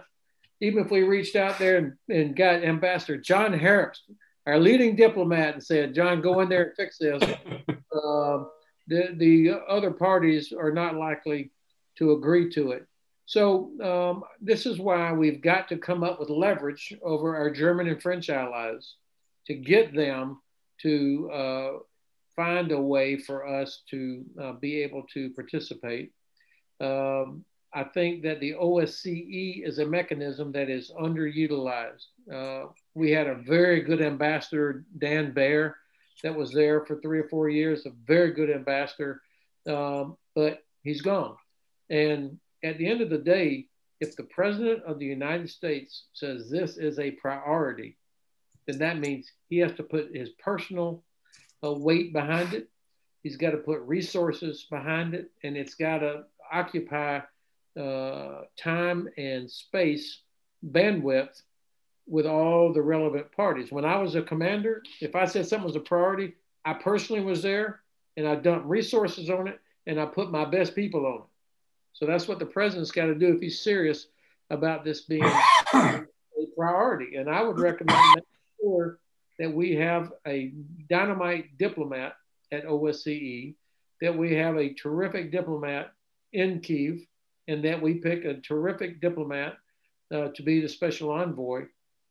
But also, the ambassador to Berlin and Paris cannot be major donors. They need to be professional diplomats that everybody in those countries would go like, holy shit, they're serious. They just sent their best woman to be the ambassador in Paris or in Berlin. Then I'll believe that this really is a priority. Thank you. Okay, Melinda, your shot. Can I engage Ben a little bit more? He just said something really interesting. Lieutenant General Hodges, how do you increase the pressure on the French and Germans? Do you have any ideas on that? And why do you think the OSCE is valuable? So when I spent a lot of time in Kiev and talked to people, especially Ukrainians, they are very suspicious of the OSCE because there's Russian diplomats involved, and the Russian diplomats are constantly inserting junk into the reports and diminishing real findings. And they're a real pain in the ass. And you could argue that they're diluting the mission. So I would disagree with you a little bit about the OSCE Special Monitoring Mission. I know that many in Ukraine are frustrated with them because they feel that the monitoring mission does not fully report everything that happens. But this, I think this is very normal and expected frustration by people, especially think of those soldiers out in the goddamn water-filled trenches, and they know that they're not allowed to shoot back. They're not, I mean, Ukraine, frankly, probably is responsible for less than 10% of the ceasefire violations. That's from OSCE, that 90% come from the other side. And so it's frustrating for Ukrainians to see their fellow soldiers getting killed, is for civilians to see that. But I believe that the Special Monitoring Mission actually does a good job, and they just are not able to go out at night. It's not safe. I mean, they're not peacekeepers. They're monitors, and the Kremlin knows this. And so the Kremlin could fix that with one phone call from the big guy. This would be fixed, but they have no incentive to fix it. So that's part of the problem there. Now, in terms of leverage on Paris and Berlin, you know, and don't take this wrong, but if the president is this super experienced, you know, master of foreign relations that we've been hearing about for the entire campaign, and frankly, that's his reputation, well, then he probably has 20 or 30 different triggers he can pull that are serious leverage on two of our oldest allies, whether it's in economic or in the diplomatic sphere or in other places. It might even just be flat out economic support. You know, none of these things happens in a vacuum. And so if I was advising the president, and my phone may ring any minute like Stevens just did, I would imagine that the president has people that are telling Berlin and say, look, you know, we've got all these issues with China, with Iran, with the Russians, with trade imbalance. Something is going to have to give here. And there's a variety of ways they can do that. So the president has all the leverage he needs. He's going to have to use it. And by the way, this is not a ballet. I mean, this is not going to be beautiful. This is hard. This is hard stuff. And thank you. Melinda, your inner moderator has had her one shot. You want to answer the question as well? I agree with what Ben said. There's no chance on Normandy. The Russians would never agree to that. We're going to have to look at other options. In addition to the options that Alexander and Ben named, the other option is to do the sort of Toria Nuland option and appoint someone who has a very large position at the State Department to negotiate directly with the Russians. And of course, the other obvious point is you have to increase the costs on the Russians. That's what we have to do, and we have to think about that really seriously to get them to negotiate. Two excellent ideas. Steve, yes, it's your shot. Yeah, let me build on this. Not only is Ben right that the Russians will veto Normandy, they will also veto any attempt by the U.S. to join the Minsk process too. So we, as he said, we need a special ambassador for Ukraine, like Kurt Volker's position, and somebody of comparable stature and quality. And as Melinda said, we need somebody with even perhaps more stature and capability to deal with the Russians directly on this and others, and to raise costs. Well, the point is, we have to, I think, get over the idea that what we're going to do is going to change Mr. Putin's behavior. What we have to do is to change the environment in which Mr. Putin acts. That means that you don't only have a Russia policy, that your Russia policy is part of a broader strategy, in this case, for having to do with European security, because Ukraine is an issue not just of Ukrainian security, although that's certainly true, but of European security. And unless you can knock heads in the alliance together and bring the alliance together, the Russians will not give up anything that they have taken in Ukraine. So the pressure has to be brought upon them to raise the costs of occupation in Ukraine to such a level that they actually sit down to negotiate, which they have not done at least since 2016 or 17, if not before. And until then, we're spinning our wheels if we talk about the Minsk or the Normandy format. Those are useless. Thank you. Okay, I just want to add in here that, in fact, putting pressure on Moscow and putting a cost on Moscow for its aggression in Ukraine is a critical part of our strategy. And I want to point out that Lydia Shevtsova came out with new statistics suggesting that sanctions that the West has imposed on Russia since 2014 have cost the Russian economy $180 billion. And of course, this is more data following the statements coming from the IMF a few years ago that those sanctions were costing the Russian economy about 1 to 1.25% of GDP per year. So this is a serious part of any sensible strategy. Reducing Moscow's economic basis for conducting war is a very sensible approach. All right, I'd also like to follow up on the notion of the special envoy for the United States. Kurt Volker did an excellent job in that position, but as Melinda pointed out, before that, in the Obama administration, Tori Nuland performed the same function from her post as Assistant Secretary. Just a quick statement from all of you. Do we need to have a special envoy, or can this be done via, again, a senior official taking on this portfolio? Because it does not appear the Biden administration is planning on naming a special envoy for the negotiations. Alexander, start with you. Thank you again. Thank you so much for this opportunity sharing my point of view. And what I want to insist for us, critical, important, not even pressure to Russia, but strengthening Ukraine herself. For us, the most important Russian issue is extremely important. But Russian fate is a Russian fate.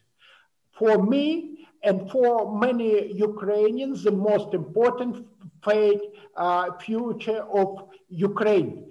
And for us, the most important American aid for strengthening Ukrainian state, for development of Ukrainian economy and civil society.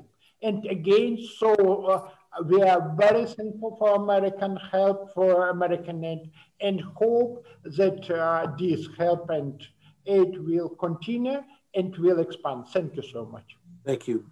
Ben?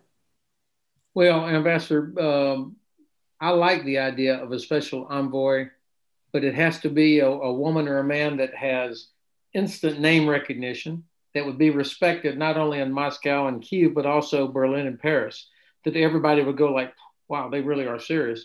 And then that ambassador has to have a strategy. I mean, there has to be a strategy from the US government that underpins the policy recommendations and the actions of the ambassador that he or she is going to try and utilize. But in the absence of the Black Sea strategy, you could have George Washington as our special envoy, and it just wouldn't get the job done. I think it's not uncommon for in a political, and this is not a criticism, this is just a historical analysis. You got a problem, you throw it at a person. It's like, okay, John's going to solve my problem, and now I can focus on other stuff. You know, the envoy has to be my personal representative, and he or she knows they got the full weight of the U.S. government and the Congress behind them to get done what needs to be done. I think about Holbrooke. You know, Ambassador Holbrooke was not famous for having a lot of friends. I mean, there was also ego involved. But in 95 to 97, I was the aide-de-camp for SACEUR, General Jolin. During the whole, the Dayton Peace Accord process, I was a major, but I got to kind of watch all this. And I remember somebody asked General Jolin one time, said, man, Holbrooke, what an ego that guy has. And he goes, yeah, but you know what? If you're going to have to do what he's being asked to do, you have to have incredible self-confidence to go in there and bang heads together of Izetbegovic and Milosevic and Tudjman. So just designate the envoy. That's not the secret sauce. The secret sauce is the strategy, and then no kidding commitment by the administration with congressional support. Ben, that's a very important point. And let me just point out something Melinda put in the chat, that Ben has actually spearheaded the whole effort to rethink a U.S. strategy in the Black Sea region, which deals with NATO vulnerabilities and vulnerabilities of other friends in that region and pushing back against Moscow's aggression. And with that, let's finish up now with Melinda and Steve. Melinda? John, just a quick bureaucratic point. I don't think it makes sense to do the special envoy. The special envoy and the ambassador often are uncertain who does what. I think it makes more sense to do a high-level person at the State Department and have a top U.S. ambassador in Kiev. And it would be really helpful if that person spoke Russian or Ukrainian so they could form a relationship with Zelensky. But that's a minor point. Okay, thank you. But it's an excellent one. Steve, over to you, the last word, and we'll return we'll return to Walter back on time. Thank you. The idea of appointing a special ambassador is to deal with not only Moscow, but Kiev and European allies. And again, as my colleagues have said, they need somebody of real eminence and capability. But that person can only function if there's a clear U.S. strategy as to what we want to accomplish and how with regard to Ukraine and getting Ukraine further on its feet and the Russians out. So, yes, the Assistant Secretary for European Affairs could do that, but that would be an immense burden on his or her time, apart from all the other enormous portfolio that this office is carrying. And you as a former diplomat know exactly what I mean.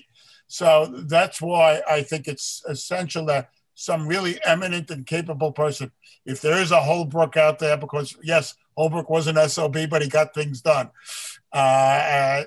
Somebody like that who was able to get something done and to knock heads not only among Moscow, but in Paris and Berlin as well. That would be, I think, a major step forward, provided there is a U.S. strategy. If there's no strategy, it doesn't matter whom you appoint. Another good point. Holbrooke was an extraordinary talent. Nuland and Volker both did superb work on the negotiations in their time. And Walter, we return things to you, again, more or less back on time. Yes, and actually this time I could have actually allowed for folks, because apparently the last speaker, Mr. Mushevets, apparently had the same things that the minister had initially, but he's in a different place. He's on the Eastern Front. He's literally visiting the Eastern Front. And apparently Andrew has indicated that he's not going to be able to connect with us. If you would like, and our other panelists agree, I can do one more round of questions. Yeah, because I put in a question as a result of that, and it was actually aimed at General Hodges. But go ahead, ask the question. Can I? Yes. General Hodges, I'm also interested in the Black Sea area, and I just wanted to know, given the fact I asked that question in chat by mistake. Given the fact that the Black Sea is the major source of Russian naval projection into the Mediterranean, and given the fact that the Americans, whether it's kind of early planning in one, if they had to do it that way, two, certainly used North Africa to get into Europe, to save Europe, and the Cold War was the same. And given the fact that we now have in Eastern Mediterranean, them stirring, as they say, Duda in both Syria and Libya and so on. Given all of that, and given the fact that if Crimea stays Russian, it can go nuclear, and therefore that adds a completely new dimension to things. Wouldn't you think that the U.S. naval spokesmen, and certainly I know you, and I heard General Breedlove, I heard you, I heard Wes Clark say it, but wouldn't even the naval spokesmen really have pushed more for the fact that there should be more presence in the Black Sea, not allow the Russians to make it a Ruski ozero, Russian lake? Sorry about the long-winded question, but I thought to get to the point. Thanks, Walter. And I had read your question already in the chat. Yes. The fact is, our great Navy is too small. I mean, they don't have enough stuff to cover Black Sea, Mediterranean, Baltic Sea, North Atlantic, all the responsibilities they have. U.S. Navy Europe is also U.S. Navy Africa, by the way. So it's the same little group of ships. This is not the 500 vessels that were offshore from Iwo Jima or Okinawa during the war. I mean, we're talking about on one hand, and at any one time, at least one of them is responsible for ballistic missile defense in the Eastern Mediterranean to help protect our Israeli allies and others. So it's just very limited. That's why every time you hear about a Russian aircraft buzzing a U.S. Navy vessel in the Black Sea, it's always the Donald Cook, because it's the same poor ship all the time. And then 2 weeks later, the Donald Cook's up in the Arctic. You're like, holy hell, how'd they do that? And that's what we're having to do. So it's going to take a reprioritization within the Department of Defense and the administration to say, no, we got to put more here. But of course, the commander of the Indo-Pacific Command, Admiral Davidson, my old friend, just delivered a bill to the Congress for $23 billion for what he needs where the higher priority Chinese threat is. So I think you know that, your listeners know that this is about priorities. And so the solution it will not be more U.S. Navy. It's going to be, how do you get the Royal Navy, the German Navy, the Italian Navy, other allies to get in there? How do we get Turkey to do more in the Black Sea? Turkey, their whole Navy is focused on another NATO ally, Greece. So, I mean, so this has got to be part of the solution. I don't envision Romania, Bulgaria, growing the size of their Navy, not surface vessels anymore, but there is a lot of promising technology that I'm excited about. And I'm an infantry soldier, but I'm excited about maritime unmanned systems, drones that are very effective against submarines, detecting mines, and doing reconnaissance. And I think these are very effective, as well as more efficient than trying to grow the size of the everybody else's Navy in the region. Last point I'd make, we need a NATO headquarters where everybody wakes up in the morning smelling the Black Sea. Right now, command and control for NATO happens in Naples and in London. We need some where they wake up in the morning and they go, the Black Sea, and they're thinking about it, they're coordinating and exercises and sharing intelligence between NATO and non-NATO countries. John? Steve, you want to jump in? Yeah, I mean, like Ben, I'm obsessed with the Black Sea. I was about to say, and Ben knows that because we've talked about it. Look, it's not only a question of building military capacity. As Ben pointed out, Turkey is now facing off with the Greek Navy. What is needed is a diplomatic strategy that will open doors to greater allied participation in the Black Sea, as well as leaping ahead to use these new technologies, which I agree with him, because we can't afford to keep building large-scale surface ships, and it takes too long to do it anyway. You have to solve the Greco-Turkish problem, or at least to some degree, in the Eastern Mediterranean about energy and economic exclusion zones, which is not a Ukrainian issue, but it's a Med and Black Sea issue. You've got to get allies to contribute more and build more, and they can do it. But we also have to build, smart. I mean, new technologies. The problem is, again, the U.S. Navy needs to grow. But even if you grow the Navy, you know how long it takes to build surface ships and capital ships and submarines. So in the meantime, you need all these other things, plus a political strategy and the understanding of putting a command and control, a command center in the Black Sea, and working with states to do things. Now, for example, Bulgaria is a major problem here, because in many ways, Bulgaria is a Trojan horse for the Russians, certainly on energy and in other ways as well. But again, this is not a military issue per se. It's not something you can delegate to the Pentagon. It's delegated to the entire government, the State Department, the economy, and so on, where we orchestrate maximum synergies among our allies and among our collective defense capabilities through political and economic means. Okay. Walter, do you still need some more time? No, actually, but if Melinda or Mr. Alexander would want to chime in. Well, I've got another question, which I think. Yes. Oh, you do. Oh, yes, we do. No. Yes. If you want, we'll go one more question. No. I have to go. Okay. All right. Thank you. All right. This is a quick answer from all four of you. What's going to be the story in the East 1 year from today? Well, that's a very good question. Okay, Alexander, we'll let you go first. We got another 3 hours. No, you each get 2 minutes. Okay. Unfortunately, I don't have 2 hours for answer for this question, but I simply try to answer in 2 words. To continue countering Russian aggression and to creation opportunity for real ceasefire, not which we have right now, but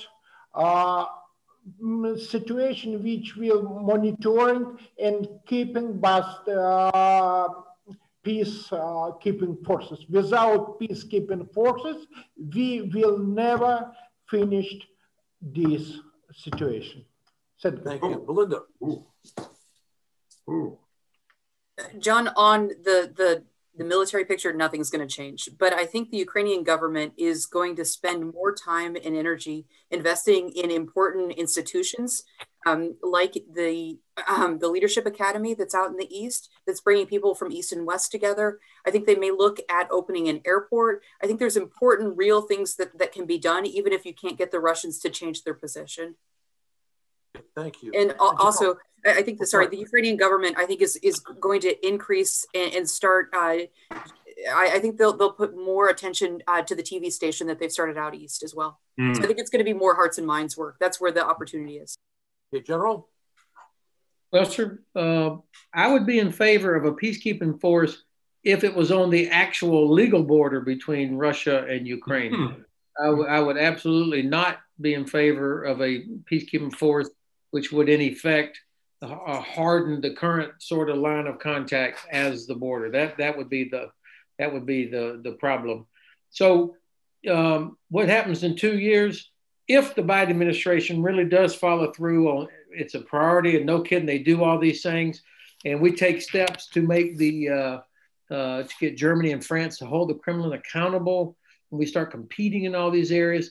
And by the way, we need to make the commander of the Black Sea Fleet very, very uncomfortable in his illegal headquarters.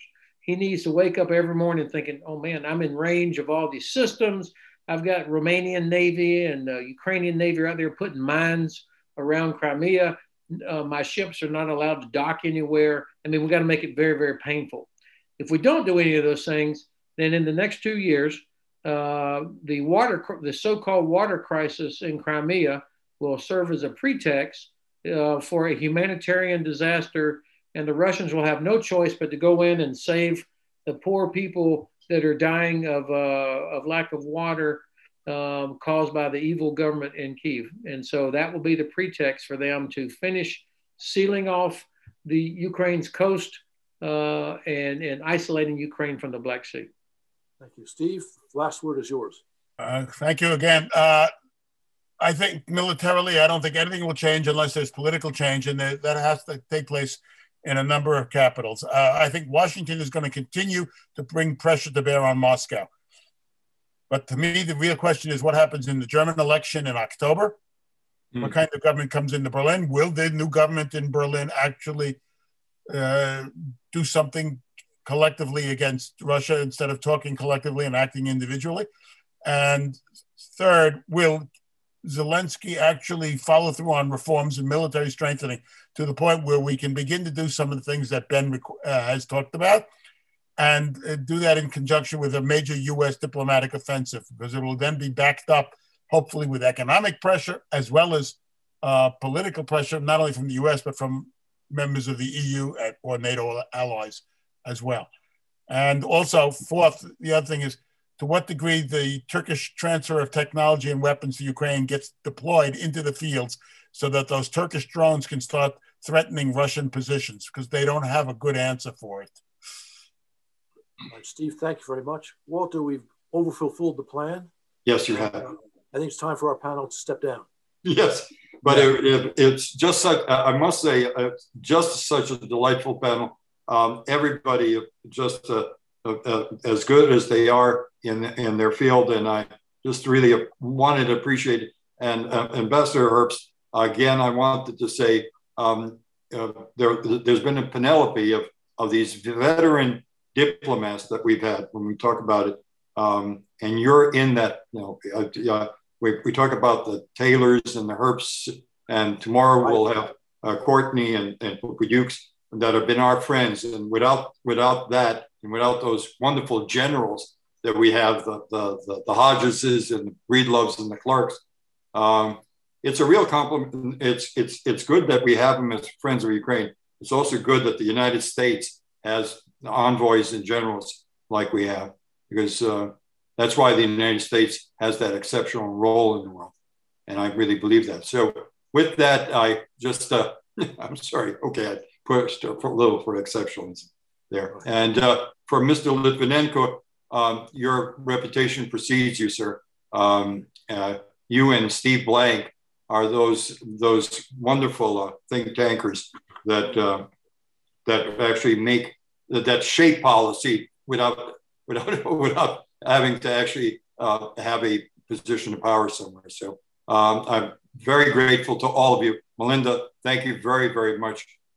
It was a wonderful addition, and I'm grateful to all of you. Tomorrow, we start at 9:50.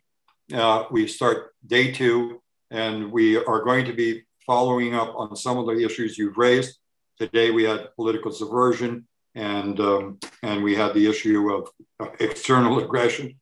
Tomorrow, we're going to be dealing with economic and energy security, and also dealing with disinformation, kind of a continuation of the discussion we had today, disinformation and cyber warfare. We will also have 2 very important folks from Congress, Senator Cardin, and that's been confirmed again, and Representative Harris, to talk about both what the Senate and Congress will be doing in a kind of bipartisan fashion to help aid Ukraine.